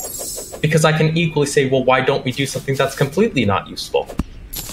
What's wrong with that? You can't presuppose saying that, oh, well, we shouldn't do something that's not useful because because that wouldn't be useful. Because that's just circular. You have to start somewhere, and you have to start with a moral claim about how we should operate. And that claim is usually some form of pragmatism. And so underlying mathematics, underlying logic, is this decision that we want to make our logical statements as reflective of the natural world as ultimately possible, because that allows us to interact with the world successfully, create new technology. But you also have to recognize that this is a normative decision. And I think you might be getting caught up in what we're considering objective. Yeah, maybe that's the problem, because I don't think I've disagreed with anything you said so far, that even it's a normative decision, I guess it's just what we call objective is. Maybe it's just a semantic difference? Right, because I think that I imagine almost like a bubble, okay? And outside this bubble is complete void. And we can call this void nihilism. But at the very edges of this bubble are these axioms that we all agree upon. And within those axioms, all of our definitions, aside from nihilism, take shape. Okay. Objective means objective within that bubble. It doesn't mean objective outside that bubble. Universal means universal within this bubble. And so when people talk about I don't disagree with this at all. Why couldn't you just start off with this? Well, because I'm now going to say, you can now agree with me that morality is completely objective. Sure, if you define objective as meaning literally the literal opposite of objective, then yeah, sure. No, it's not literal opposite of objective. I guess when I think of something that is objectively true, I think about something that is true and always true in every facet of the known universe, or that we believe to be true in every facet of the known universe. Look, but if you literally redefine objective to mean it's objective in the sense that everything outside of this is nihilism, then sure, I guess I believe in an objective morality, right? No, I disagree with you completely, because before we make this normative decision to agree on these laws of logic, any statement that you make is completely meaningless. It's absolute garbage. And so far as philosophical statements, or every statement, including scientific ones? Every statement included. If you are a nihilist, everything that happens, everything you do is completely meaningless. I don't have the tool. I don't think I have the tools equipped to necessarily dissect your statements, but a lot of them hit me as being very, very wrong. So the intuitive thing that I want to respond to with everything, especially when you start making statements like well, numbers are just a meme and everything is kind of just a meme that we've kind of invented. No. Well, because that's what it sounds like when he's like 1 + 1 is nothing. That's just a human construct. Well, if every single human was destroyed, 2 independent atoms of hydrogen will come together to form a molecule. That is that 1 + 1 being 2 in a nature is something that can happen and will exist independent of any human construct, unless I literally can't even fathom this, right? Okay, well, if you want to say that, then what is a number? It's just our way of counting things in the universe. I mean, so it's a societal construct. But what it represents isn't a constructed idea. So when I say there are 8 planets in our solar system, that even if you wipe out all of humans, maybe the word the 8 leaves, but that concept that there are 8 independent things, that this is something that will exist independent of human subjectivity. That's like that number is just our way of accounting for some objective fact of the universe. And I understand you can take issue with that because all of this is running through our personal senses, which may or may not be able to object. Okay, go ahead. Okay, what do you...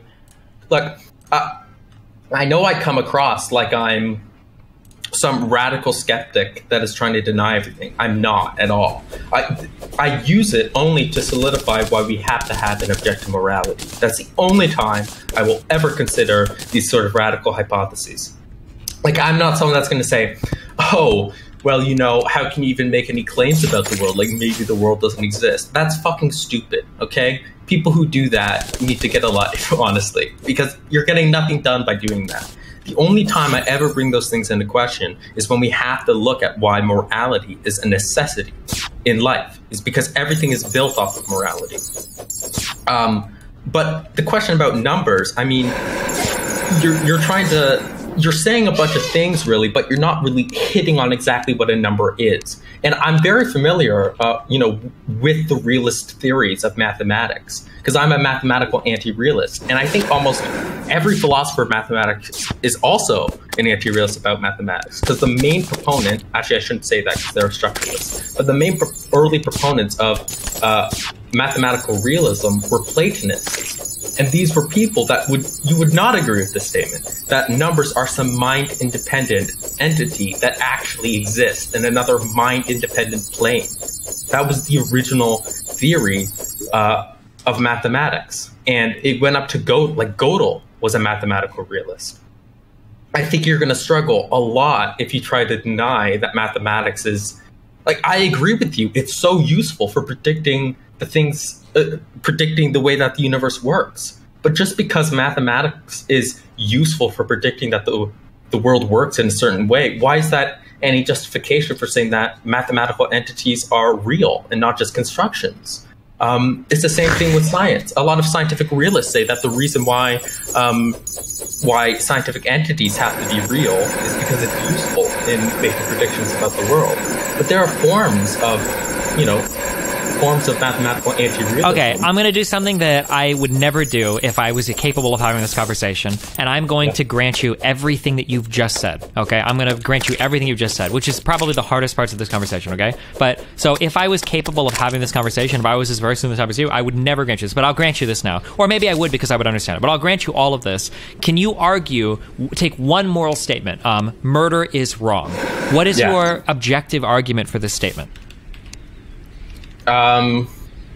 What do you mean? My like you say that you have an objective, like your moral system can exist in an objective manner, such that I see. If every human, so hold on, tell me if this statement is true, so I can see I understand. So if you're saying that morality is objective within our bubble, okay, and nihilism and bullshit is on the outside, right? If every single human was a perfect logician, should all of us be able to agree on a single moral system? Is that true or false? I would say that is, I'd say that is true. Okay, yes. Okay, which is what I would agree with that too. Granting you everything I have up to this point, that would be my argument, that every single human should be able to agree on a single moral system if morals can exist as an objective truth and if we were all perfectly logical, because we would make the most logical arguments, and right. So my question is, take a statement like murder is wrong, and under this system, can you give me your our objective argument in favor of this moral statement, that murdering people is wrong, where we both understand that murder means unprovoked attack for no good reason or whatever, right? Just murdering for joy or whatever, right? Or you can choose a moral statement if you'd like instead, as long as it doesn't have to do with black ravens. I understand sort of what you're trying to do here. You're trying you're going to get me to say my moral stance. Okay. And then try to pin me down, well, why that one? I don't need to do this. Okay, I don't need to do this at all, because, look, if I say that I'm a utilitarian, you're going to pull out the typical objections against utilitarianism. Utility monster, slavery. No. I'm not trying to pin you as being inconsistent. I just want to know what that argument sounds like. I'm just curious what that argument sounds like. I am what I would consider some sort of virtue consequentialist. Sure, we've talked about virtue consequentialism. Yes. Sure. Yes, and that would be ultimately my statement. And I would say that murder is wrong depending on whether or not it produces, the most happiness in the world or whatever. But all that is completely irrelevant to our discussion, which is ultimately about objective morality and whether or not there is one true objective morality. And you also have to remember, cultural relativism is a form of objective morality. I think a lot of people don't understand what objective means. Objective morality means that there is a truth value to moral claims. And that would include something like, I would even consider error theory, if anyone knows what that is, which is Mackey's meta-ethical view. I would consider that objective morality. The only real form of moral anti-realism is something like, let me see, nihilism, essentially, at the end of the day. And emotivism is a form of that. And the reason why that can't be true is because if that is the case, then everything that we do is completely meaningless, because we have we have absolutely no justification. Why can't everything we do be completely meaningless? Pardon? Why can't everything we do be completely meaningless? No, I've already told you that nihilism is impossible to be refuted. But as soon as you start to say, well, everything is ultimately meaningless, then I'll just say, well, everything is meaningful. Because as soon as you're a nihilist, you give up everything. You give up the basic tenets of logic. That's it. You shouldn't even be here on this stream talking. Wait. Why? When you say everything is meaningless, I'm sorry. I thought we were only talking insofar as moral statements, that all moral judgments are objectively meaningless. Remember, but you're arguing that all of science is based on this moral... It's based on morality, this moral decision that we should choose this logical system. And you did grant me that. Yeah, well, I'm willing to go back and argue through that again. It feels like the problem is that in this conversation, I'm pretty sure that you can argue both sides of it better than I can. So I don't know. I don't think my argument is that unintuitive or that really complicated, because at the basis of everything, why do we choose our set of logical laws? Sure. The problem that I have is that and I don't even know if this is really directly related, is that for any concept that I consider somewhat difficult or somewhat convoluted, that for any of these concepts, if I needed to argue this with a person, if I needed to argue some form of thought with a person, I could choose an example, a very easy, relatable example. I could choose one, and I could demonstrate this is why my line of thinking is superior to your line of thinking. And I could do this with any difficult topic. Say for religion, right? Somebody says, I'm religious, okay? You're not religious. Why is your line of thinking better? I would say that same argument that I was starting earlier with you. Well, my line of thinking makes better predictions. And then I would go through different religious thoughts that lead us down bad paths. For instance, some religious people say you should teach abstinence-only education. Well, here's a bunch of empirical data on why abstinence-only education is bad, et cetera, et cetera, et cetera. That I could go down this road, or people that don't believe in allowing blood transfusions and end up having their kids die. This is the way that I would go. But when I try to approach your system, and this argument that I'm making right now is somewhat fallacious, because just because your idea is difficult to understand or complex doesn't necessarily mean it's wrong. That would be a fallacious statement to make. But the fact that all of your arguments are so incredibly esoteric makes it really hard for, like you said, that you didn't feel like your arguments were that unintuitive. They feel really unintuitive to me because all of the arguments are so esoteric. So anything that defines all of science as being built on moral subjectivity is really hard. I guess we would have to spend a long time going through the how you build that up. No, look. I can put this as basic as you can. Okay. Look, yeah. Everyone agrees P and not P is false. Something can't be both black and not black. Sure. My question to people who are nihilists to people who are moral anti-realists, who deny that morality has a truth value, who say that a moral claim can be neither true or false, they are moral nihilists, is, well, why do you even accept the basic tenets of symbolic logic? The reason is you can't without a form of morality. As soon as you appeal to anything about how accurate it is about the world, that is a subjective decision that you've made that appeals to some form of morality. It is useful.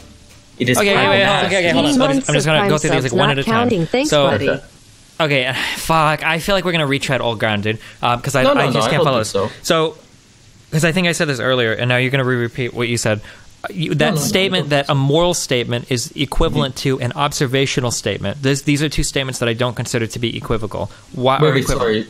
Can you go back? So the ball is blue and murder is wrong. These are two statements that I consider to be different claims. And then you said, both of them, like different types of claims, like a normative versus a descriptive claim, that normative and descriptive claims are inherently separate, that normative claims do not exist naturally in the universe. That's what I would say. No normative claim exists naturally. Only descriptive claims do. That normative claims are entirely human constructed and can vary from person to person. Right. So look, let's lay this out here. So you're saying, let me grab my piece of paper. We have these two statements. What was it? This is a blue ball. Is that what this ball's blue? Sure. Or any descriptive statement is something this ball is blue. Yeah. That I would argue that these are statements that if all humans died tomorrow, these statements are still true and these statements still have value. But every single normative claim is the opposite, that once all of humanity disappears, every normative claim is now defunct. It doesn't exist anymore and are all meaningless. Okay, do you see how you've already gone up a rung on the ladder here? You actually have to look at why you're justifying those very claims. And that's where you find my position. That in order to justify those very claims, you have to appeal to some form of normativity or morality. Okay. You have to do that. So look, you're trying to say that this ball is blue, is of a different type. I agree with you on that point. I agree they're completely different type of statements than murder is wrong. How do you justify that? Justify what? Justify the statement that this ball is blue is different than murder is wrong. So ball is blue. So ball is a specific description of a physical object that we believe will exist in the universe independent of all humans existing. That a ball or a stone, right? Okay, go ahead. Its logical structure is different, right? This ball is blue, saying that there is an object in front of me called X, such that X is blue, okay? And exhibits murder is wrong. Okay, yeah. Yeah, murder is wrong uses a completely different form of logic. It uses what we call deontic logic. Or if you're a consequentialist, maybe you can use modal logic or something. But you can't express it in what we call predicate logic. And I'm realizing now that I'm probably sounding very esoteric. You saying this is better because earlier when I brought this up, you said that both of those things were the same and they both sounded like truth claims. So no. If these are different forms of logic, I took issue with you saying that there was different notions of truth depending on the type of claim, because that doesn't quite make sense to me. Okay, bear with me, okay? Because I don't know all the terms. But sorry, but go ahead. Okay, I know I sometimes come across like I'm like being demanding, and I hate coming across like that. It just my type of speaking, I'm very to the point and blunt. But I'm just saying that when I make statements, keep in mind that I don't have the formal background, yes. So I might say something that sounds okay, like to a layman, but it's not true. So just be aware of that, right? So when I say these two statements don't sound true in the same way, I might be using that word "true" incorrectly, and maybe what I should have said, or I didn't know I should have said, but maybe I should have said is they're using different forms of logic to arrive at their truth claim. Is what I should have said, I guess. Right. Okay. So that is a very different claim than saying that there's different forms of truth, because all different forms of logic, symbolic logic, deontic logic, the paraconsistent, fuzzy logic, whatever, they all have a truth value, and that quantity, that truth maker, is ultimately the same in all forms of logic. Okay. So can we reconcile the differences in these statements, and you can tell me why they're not different, or do you agree they're different, or? Well, they're different types of statements, but the ultimate value of both of them is its truth. The referent of both of these statements is a value of true or false. Okay, but if the truth is relative to a different thing, then the value of that truth is different, I guess. Okay, so this ball is blue has a different type of truth than this ball is red? Yeah, but I don't know if I'm using the right words. How do you justify? I understand what you're going at here. Okay. You're saying that because they're of a different logical form, they must have some different notion of truth to them. But how do you justify that statement? I'm not sure you really can. I understand exactly what you're saying, that because they're formed through different logical systems, they don't usually signify the same thing. One is descriptive, one is normative. They must have some different notion of truth, and that they aren't really signifying the same notion of truth. But ultimately, I would ask you how to justify that, and I don't think you can. And you might say, oh, well, I need to think about it more. But I think you could think about that all you like. I I don't know any position that really advocates that view. I guess we have to. If we can't reconcile this, then we're always going to be talking past each other. I don't know what words I need to use to illustrate my thoughts. I don't know. I don't think we will be talking past each other. But I really do, because I can't accept that. So like, if we could. But see, like, I'm not even sure if my logic. I might even be begging the question here. If we define our observer as a rock can observe that a ball is blue, but a rock wouldn't be able to observe that murder is wrong. That these are the types of logic used to arrive at these conclusions are not applicable to all observers, I guess. Well, a rock can't observe anything. It's a rock. Okay.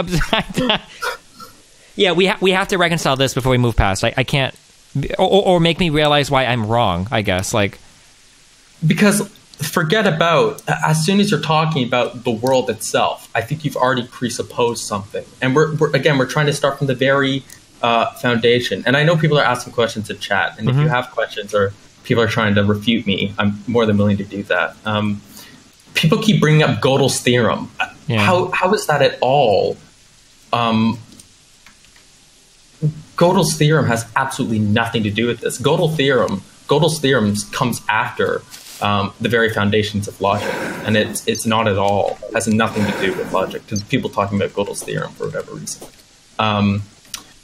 I can't, this is what I can't personally accept right now. Maybe I'm religious, maybe this is a matter of faith. I can't accept that the statement that murder is wrong is the same type of statement as like the rock is blue or the ball is blue. It is not statement, but it's not the same type of statement, but it doesn't matter. Saying that they're descriptive and normative claims, they're completely different. I totally understand where you're getting at with this, but ultimately it doesn't matter, because if you dissect the logical structure of both of these statements, you're going to find that the truth value is the exact same. Okay, how about we test this like this, and you can tell me if we're going anywhere here, okay? If an alien comes to our planet, every single descriptive statement that I make, I should be able to translate to the alien in some way such that they not only understand the statement, but they agree with it on some level, okay? Would you agree with that or disagree with that for descriptive statements?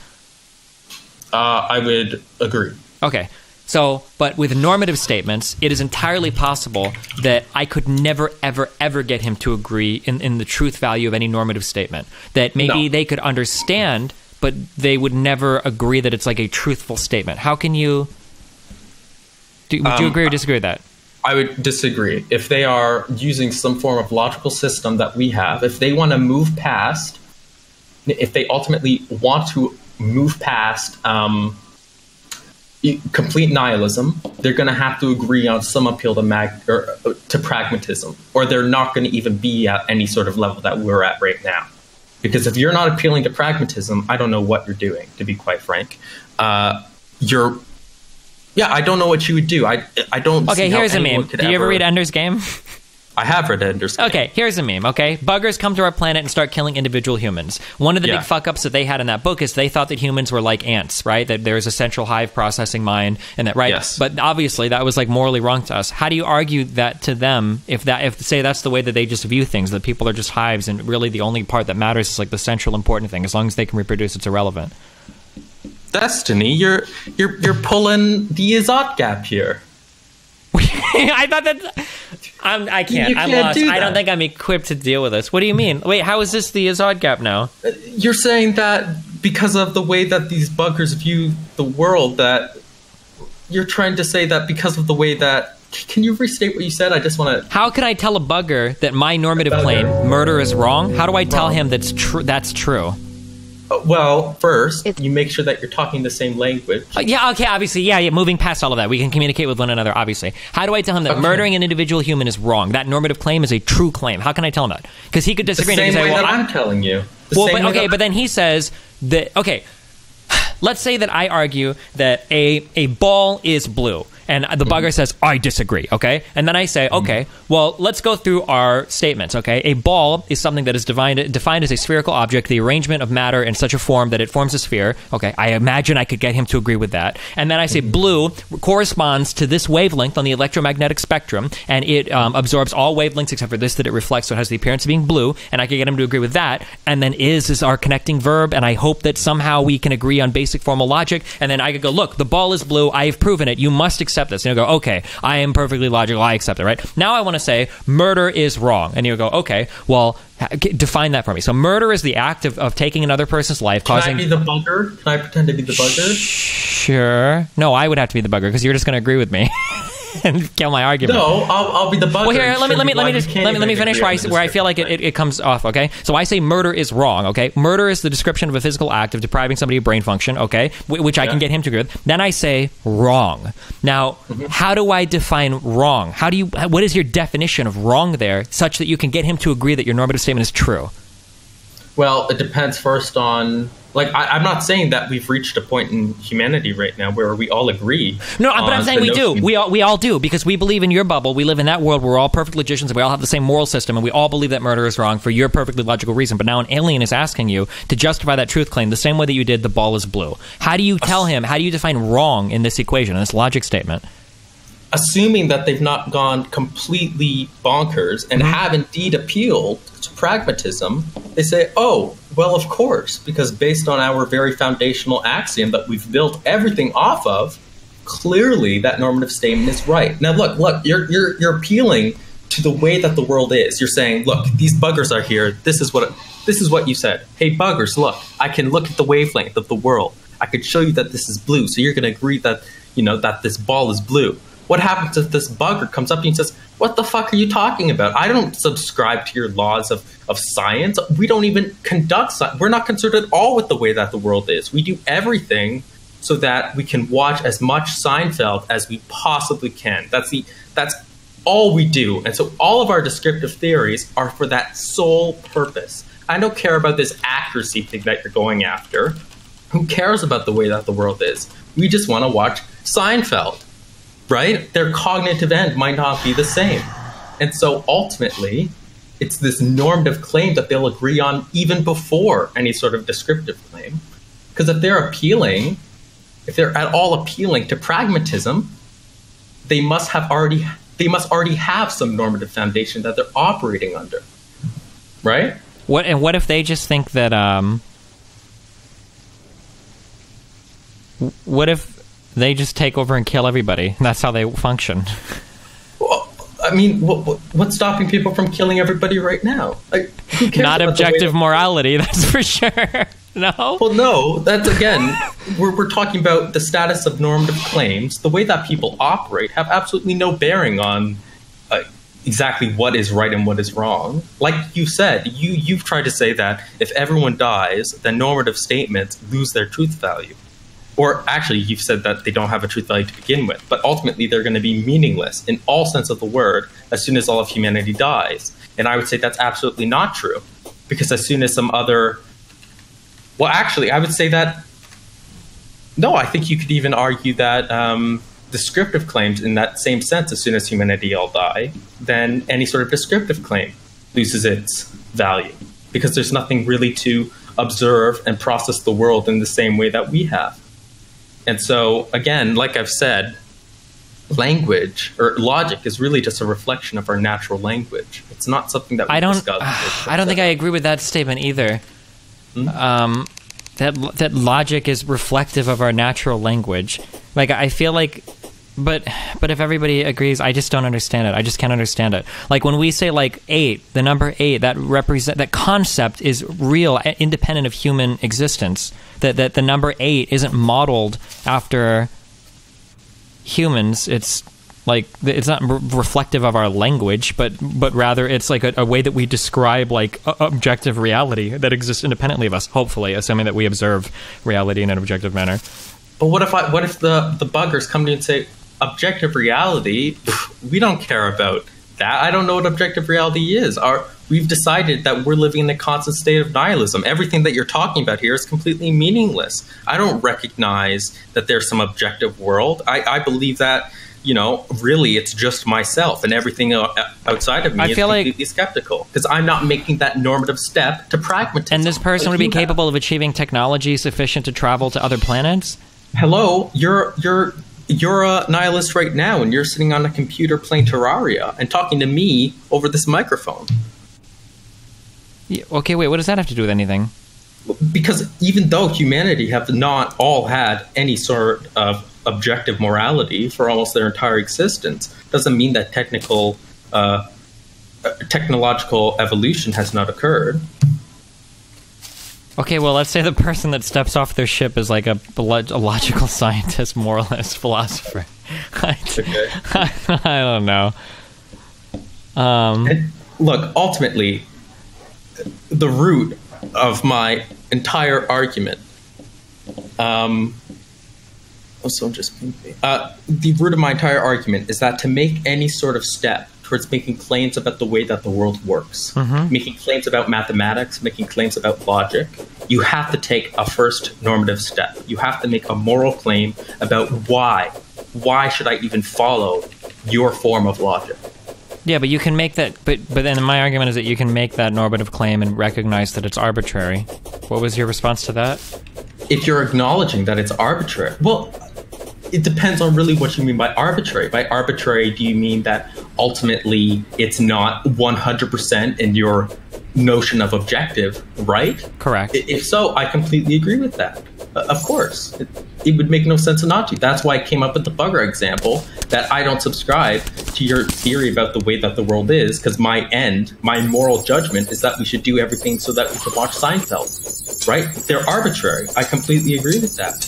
But look, if you are making any sort of statement within this little bubble that we've created that's already appealed to pragmatism, you have to acknowledge that as soon as you start to talk about, well, ultimately, why does it even matter if it's arbitrary? Because can you come up with any scenario where the fact that it's arbitrary has any bearing on anything whatsoever? Sure, when you try to argue it to another person, if you don't acknowledge its arbitrariness, then... Well, if they're arguing for a completely different notion of this initial normative step, then they have to acknowledge, if they're arguing for anything other than pragmatism, then they have a completely different worldview than you. 100%. It is my fundamental belief that every philosopher, every human being alive, whether or not they want to admit it or not, is not a nihilist.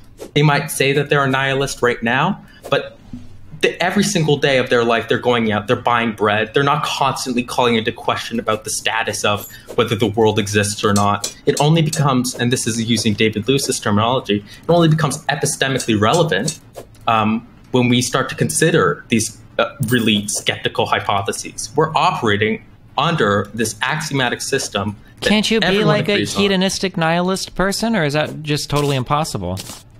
No, no. A nihilist denies any normative claims at all. So that's what I like to do on my server. People will come in and they'll start arguing. I mean, I hate politics. I really hate politics because I honestly think politics is one of the stupidest things in the world right now, because we should be focusing much more on the base ethics of everything. Because if you don't have an agreed upon ethical base, you're getting nowhere. You're talking past each other over and over again, and that's it. Same with economics. I feel like I sort of just dissed you in some sort of fashion. No, I 150 trillion% agree with that statement. Okay. That having a conversation, for instance, on minimum wage is fucking retarded when we don't even know what is the responsibility of a business or a government. That's, oh, fuck. Have you ever heard of a website called, like, Star Codex something? No, I'm not. Okay, never mind. I read some big article on that had to do with that a lot of these questions are impossible to answer, and that there's a reason like that most political discussion is absurd because you're starting a philosophical basis can be so radically different than you're not even having a real discussion. Sure. Yeah, and I think ultimately you just have to... Slate Star Codex is the name of the site. Yeah, sorry. Okay, go ahead. But originally I wanted to go into politics, and I just realized that, like, I would consider myself a socialist. Like, that's just sort of who I am. I'm not going to try to justify that to anyone who discusses politics, because I recognize that they don't really talk about the morality of it. And it sounds almost egotistical to say, but they don't understand the very fundamental of it. They don't understand what it means to make any sort of normative statement. Or abortion is wrong, or abortion is right. I don't see any value in talking to people who say things like that unless they have some understanding of the core ethical values. Sure, I agree. And that's why I don't watch political. That's why I don't watch people discuss politics, because most of the time they don't really understand what they're talking about. Yeah, exactly. And I think to an extent you do it a lot better. You actually have these sorts of discussions. I think you should have them more often, but they take a lot of effort. You have to devote. Sure, but at the end of the day, even you can understand we have to appeal to pragmatism to some extent, because we can't just neglect all of politics until we figure out our ethics, because then everybody would probably starve and die. Absolutely. Yeah. Yes, I absolutely agree with that. But if we are wanting to go down a path of, trying to figure out the way that the world works, the way that the world is, and as soon as we start talking about normativity, we really do have to start looking at ethics. And I don't think we're going to progress at least in a very, I guess, a good way, unless we start looking at the ethics of everything. Sure. And a lot of people will object to me and say, okay, look, I agree with you on, actually, no, going back to what I said about on my server and discussing politics with people, is that they'll say that they're nihilists, like you have. And they'll say that, normative claims don't have a truth value. And so I have this little notebook here, and I have their name on it. Uh-oh. And I look at them in my chat, and every time they make a normative claim and they've said that they're a nihilist, I say, what do you mean by that? Because they can't justify it. They're making a normative claim. I thought, no, I could be wrong, and maybe your people feel this way too, but I'm not sure. I could be wrong. But I feel like I can simultaneously be a nihilist and then recognize the absurdity of the universe and the lack of meaning, but then still go on to say that because of whatever, I can have my own personal subjective experiences and do what I think is best for being happy or whatever. Is that not possible? Are these contradictory statements? Like some form of existential nihilism or something, or is this not possible? I understand what you're saying. I think that's absolutely contradictory. You're at okay, so here are some statements that I make. So I would say, okay, the universe has no objective meaning. So if somebody murders me, this is not an objectively bad action. The universe makes no objective judgment on any of these actions. Okay, and I recognize that I can live, I can die, and objectively, none of these things have any intrinsic meaning. Now, for my own personal happiness, which for whatever reason, because I exist as an organism that has personal happiness, there are things that I prefer to do that make me happy. Now, I recognize that insofar as the universe goes, there is no objective reason for me to pursue this happiness or to compel anyone else to do it, but I think I can do it by making emotional appeals and all of that. So I can still believe that everything is, by definition, objectively meaningless, that the universe makes no judgments on morality, but I can have my own personal moral system built out of a kind of a hedonistic view that I want to do things that make me happy and make me feel good, and then I can convince other people similarly. Are these, at some point, did I leave nihilism there? Did I leave it and I'm just not even aware of it? Or okay. At what point? Yeah. Well, it's, it is people that ultimately, those are the types of people that I interact with daily. Okay. And it is people that will claim that they're nihilists in these very fringe instances when it works best when in a certain situation it works best for them. But as soon as they're starting to be pressed on it, when they're not being pressed on, the status of their moral claims, they're just saying normative claims out their rear end. It's almost like okay, wait. So can you give me an example of this? Press me on something that you think I can't possibly justify. Okay. Let me think.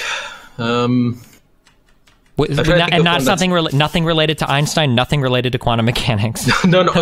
You're talking about a moral claim. Yeah, right? What's a moral claim that I would make on abortion or education or immigration or something? What is a moral claim that I would make? And then as I'm making this, you'd go, since you made that moral claim, you can't possibly be a nihilist, all right? Well, as soon as you make any sort of moral claim, you can't be a nihilist. The nihilist denies the truth value of any.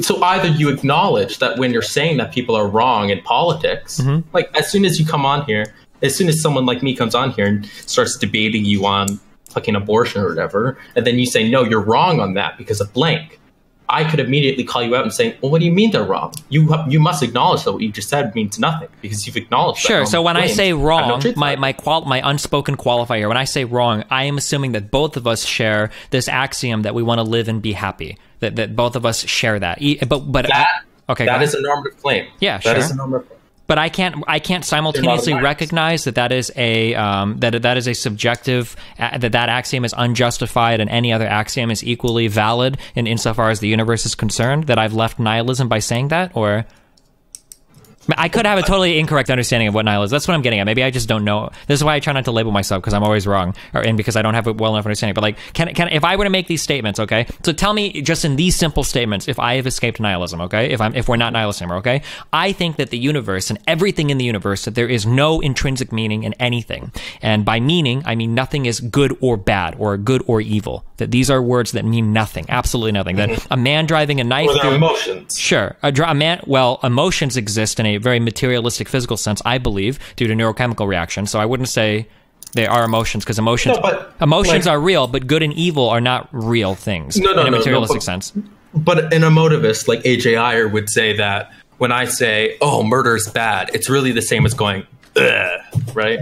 They're the same thing. Sure. That it is a biological entity that is trying to make a statement that justifies its own existence, or would further continue its own existence. Yeah, that's how I would identify all moral statements. If you want to say they exist, then they only exist in that way. A moral statement only exists such that a biological organism is positing a statement that it probably ultimately serves to further its own interest or whatever, right? That's the only type of moral statement that I recognize. But objective moral truth does not exist in the universe. So am I no longer now a nihilist because I believe that, or is this still nihilism? Or if you are making any sort of normative statement and trying to justify that, no, look what I've said. Well, so wait, so what are we at this point? What can I call myself? People in chat are saying absurdist. I don't know what the fuck that means at all. Like absurdist, like fucking Camus. Yeah, somebody said Camus earlier, so I don't know. Albert Camus. I thought it was Camus for the longest time, and I said it in class one day, and I was so embarrassed. Yikes! Look, that's a continental.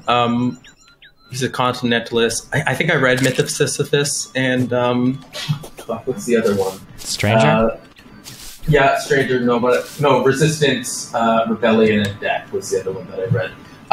And I honestly, I don't know a whole lot about continentalism, and Camus was a continentalist. But I think absurdism is. Okay, but we're not a nihilist then. Well, but absurdism is ultimately you can.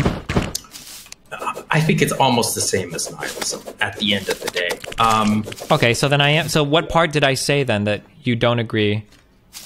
Because as soon as this is my argument, as soon as you make a claim like I'm a nihilist or 1 + 1 = 2, you've presupposed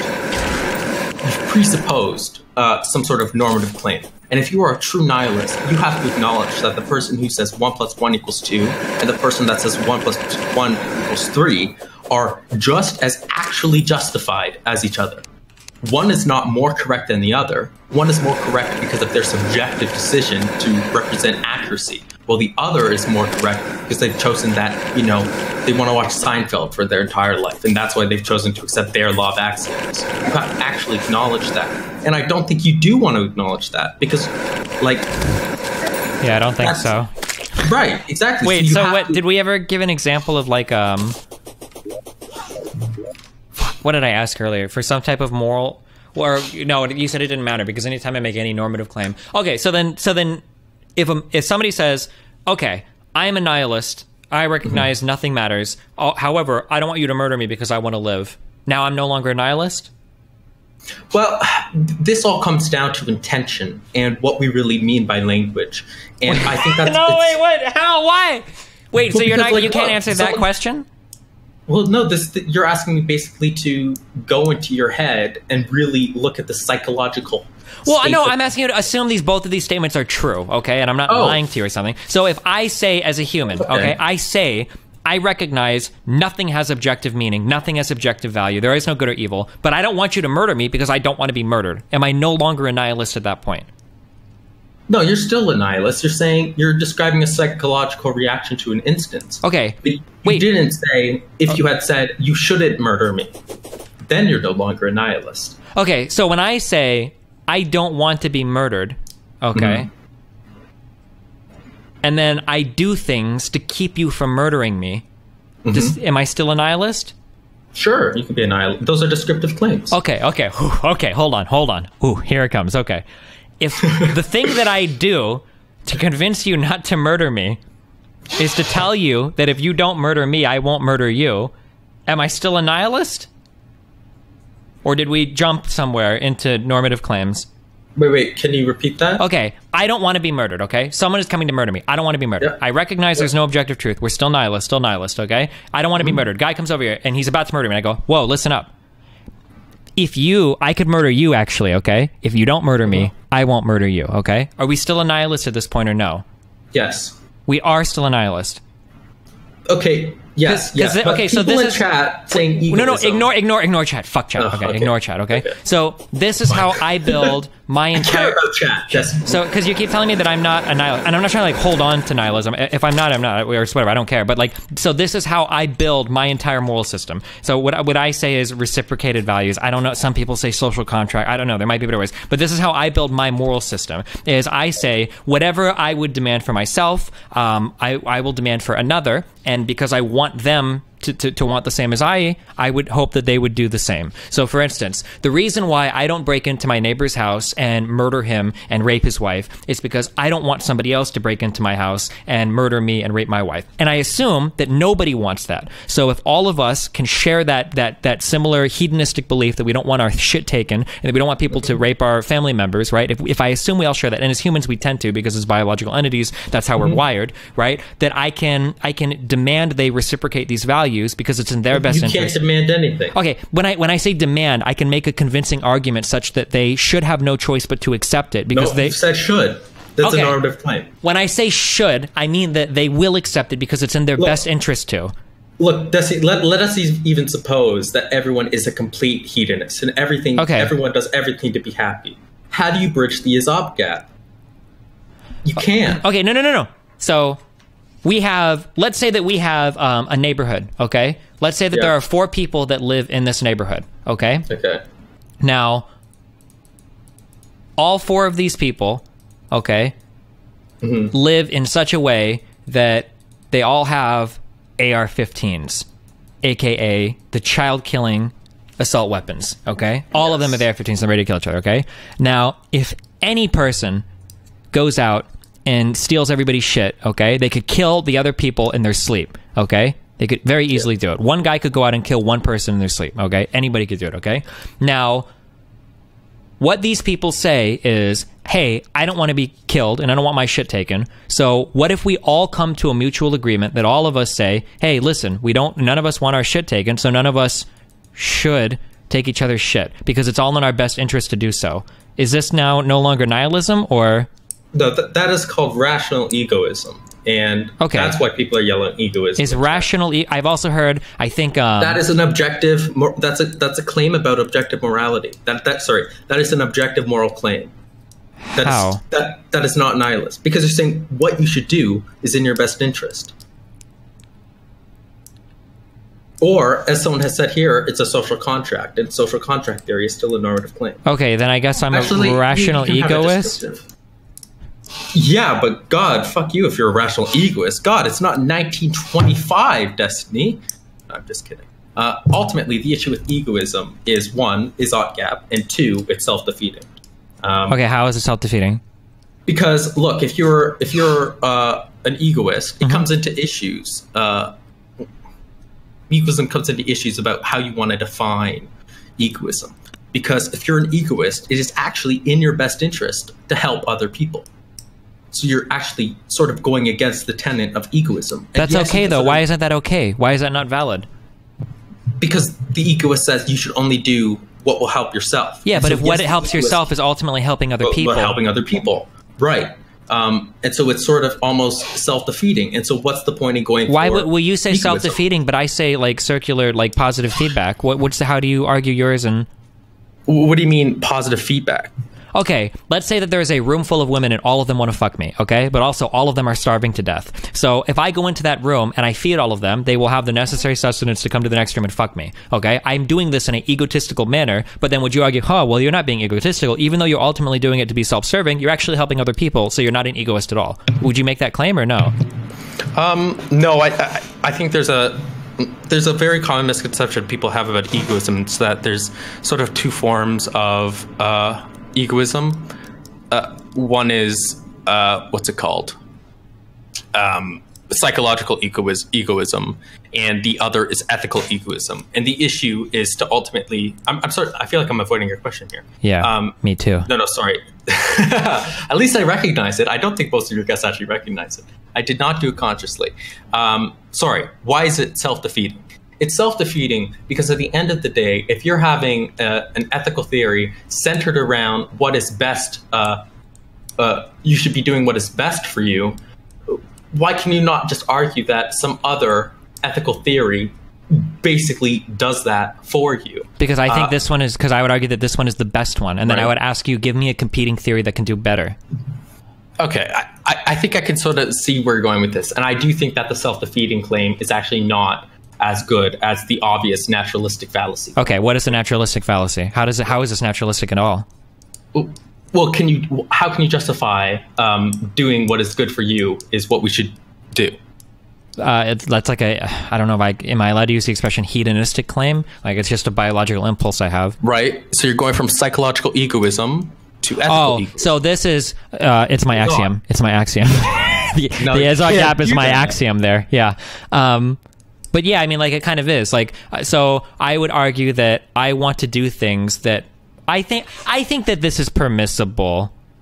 Because isn't this like a core tenet of almost all philosophers? So like, don't almost all philosophers say that suffering should be reduced? And you would never say like, no, really? Isn't that like a pretty broad claim that most philosophers agree that we should like reduce suffering? That's like a thing that should be avoided if possible? No, absolutely not. I mean, like deontologists don't give a fuck about consequences. Okay, well in that case, then it's just it's literally like I don't want to be killed, therefore no one should kill me. Well, I mean, like, how can you bridge that? What's the simplest way to do that?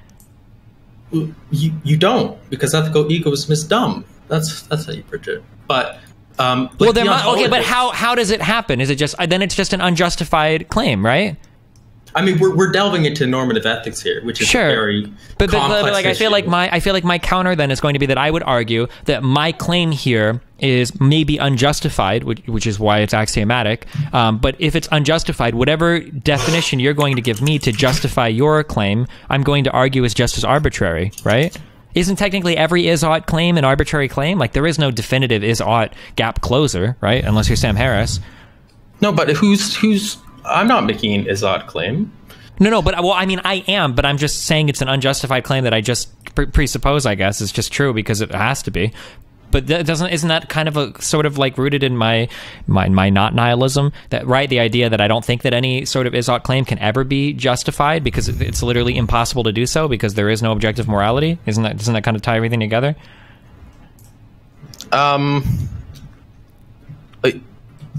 Can you repeat that? Sorry, I think I would argue. So I think that my root belief is that it is impossible to bridge an is-ought gap. That can never possibly be bridged because is a descriptive claim and an ought is a normative claim, and that normative claims don't exist in the materialistic world, and you can't possibly get a normative claim from an is. You can never get an ought from an is. It's not possible because it doesn't exist. Okay, I want to establish right now that. Yeah.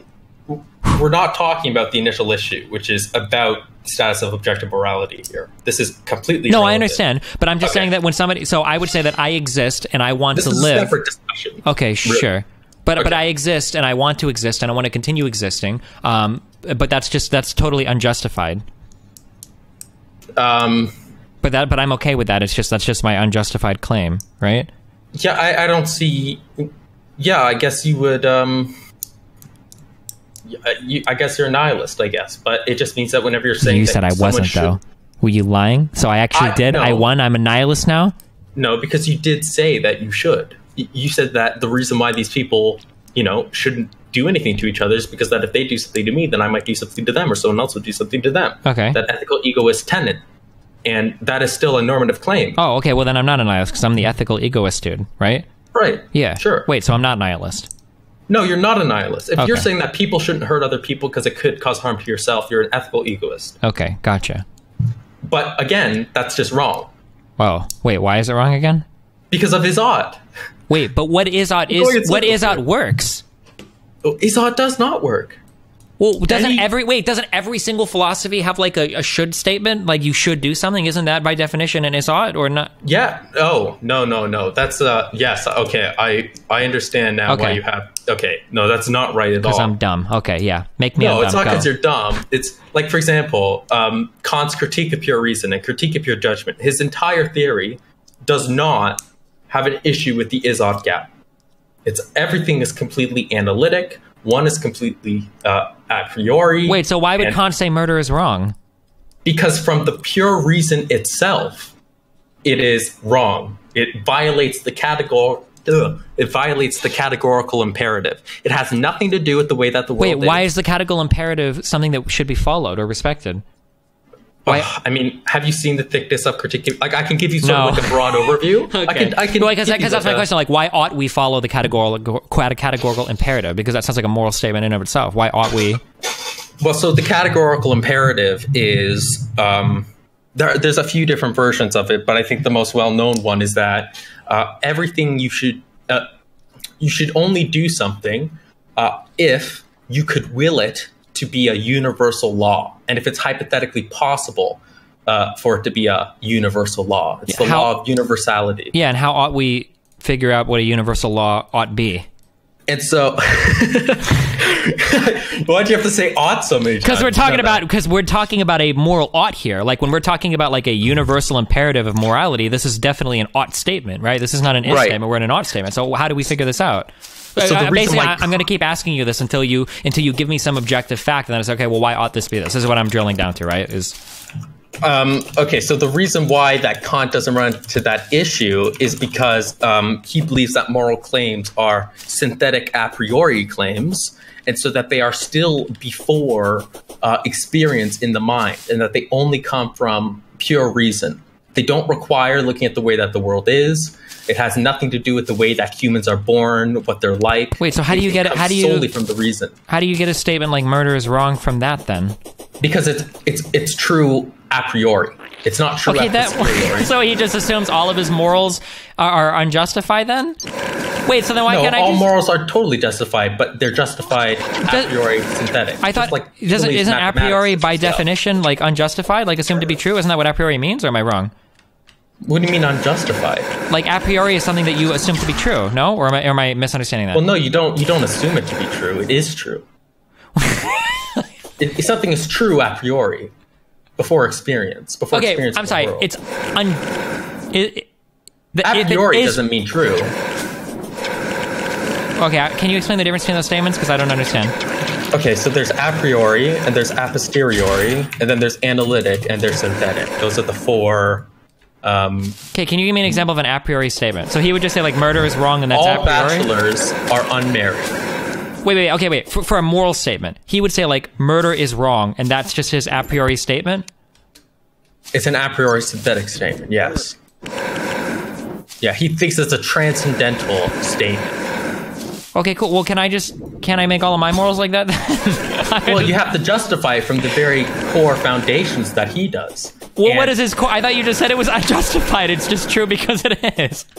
I'm so confused. I'm sorry. Okay, maybe I didn't explain myself well enough, but it's fucking Kant, so you'll have to forgive me. And I'm not a Kantian, by the way. I wonder if people are yelling at me because people are yelling at me.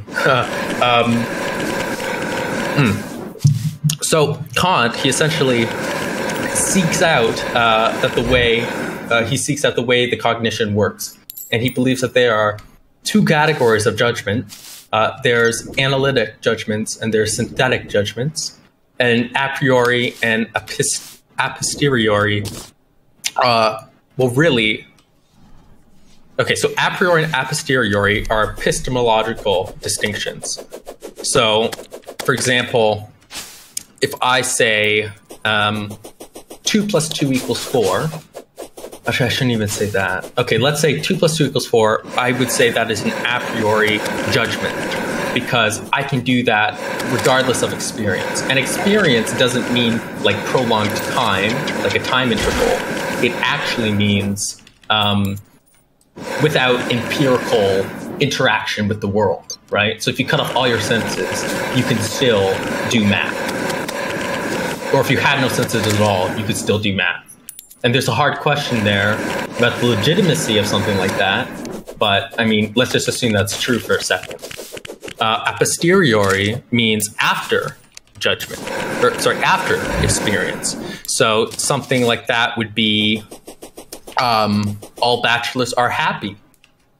The only reason why, and I should say that the distinction between a priori and analytic and synthetic and a posteriori is very confusing. And I don't want to get into it because we'll be here all night. Let's just sort of call them the same thing, a priori and analytic, and a posteriori and synthetic. Let's just sort of call them the same thing, okay? Analytic are statements that are true just completely by definition. So something like all bachelors are married men. It follows from the very definition of bachelor that they are married men, right? Okay. But a claim like all bachelors are happy is not something that follows merely from the definition of bachelor. We actually have to go out into the world and ask, hey, are you happy? Okay, yes, boom, tick, tick, tick, okay? And that's the distinction. And Kant believes that there are synthetic statements that do require evidence for them, that exist within the mind independently of experience that can be discovered. For example, he believes that math requires a priori evidence, not a posteriori evidence, to justify mathematical claims. And so I'm probably butchering Kant right now, and I'm so sorry, other philosophy majors, but I haven't studied Kant for a long time. Basically, mathematics has always been considered a priori analytic because people believe that 2 plus 2 just follows from the definition of 4. And Kant called this into question, saying, well, no, it's not contained within the definition of 2 plus 2. You actually need some evidence that supports that. And blah, blah, blah, blah. He thinks the same thing can be said of moral statements. He believes that you don't need to look at the world to get justification for it, but you do need some sort of evidence that is found within the pure reason to justify these moral statements. And this is evidence that you can discover upon reflection, but they are not just found by definition. You still have to look at the transcendental method or whatever in order to determine exactly what is moral and what is not moral. You have to use the law of universalization applied to situations, and that is how you discover what is moral and what is not moral. His actual justification for the categorical imperative is over 2,000 pages long. And I'm sorry if you're expecting me to explain to you that whole line of argument. I can't, because there are still philosophers now who don't really truly understand what Kant is going at. People say that Kant is the oldest philosopher right now, or sorry, he's the oldest in terms of writing philosopher that is still regularly being discussed. And people say that everything before Kant is complete dogmatism. Everything that came before Kant is useless now. You don't need it. And I don't believe that, but I mean, that's what a lot of people say. So that's where he gets it from. He believes that we don't have to look at experience in order to justify our moral claims. They're all completely derived from pure reason. And I think that's the best explanation I can give. Gotcha. Oh, that's the best I can do. But look, utilitarianism runs into a similar issue with the Izod gap. How do we, why should we be making people happy? Isn't it going from happy to we should make people happy? Isn't that a violation of the Izod gap? Yeah, it pretty much is. You can appeal to a teleological system saying that, you can use Cornell realism saying that moral goodness is actually found empirically within the world. That is a pretty popular position that people have. It's called Cornell realism. But ultimately, I don't care about any of this. Ultimately, I don't study normative ethics anymore. I used to. I don't anymore. I study meta-ethics and I study philosophy of science and math and logic.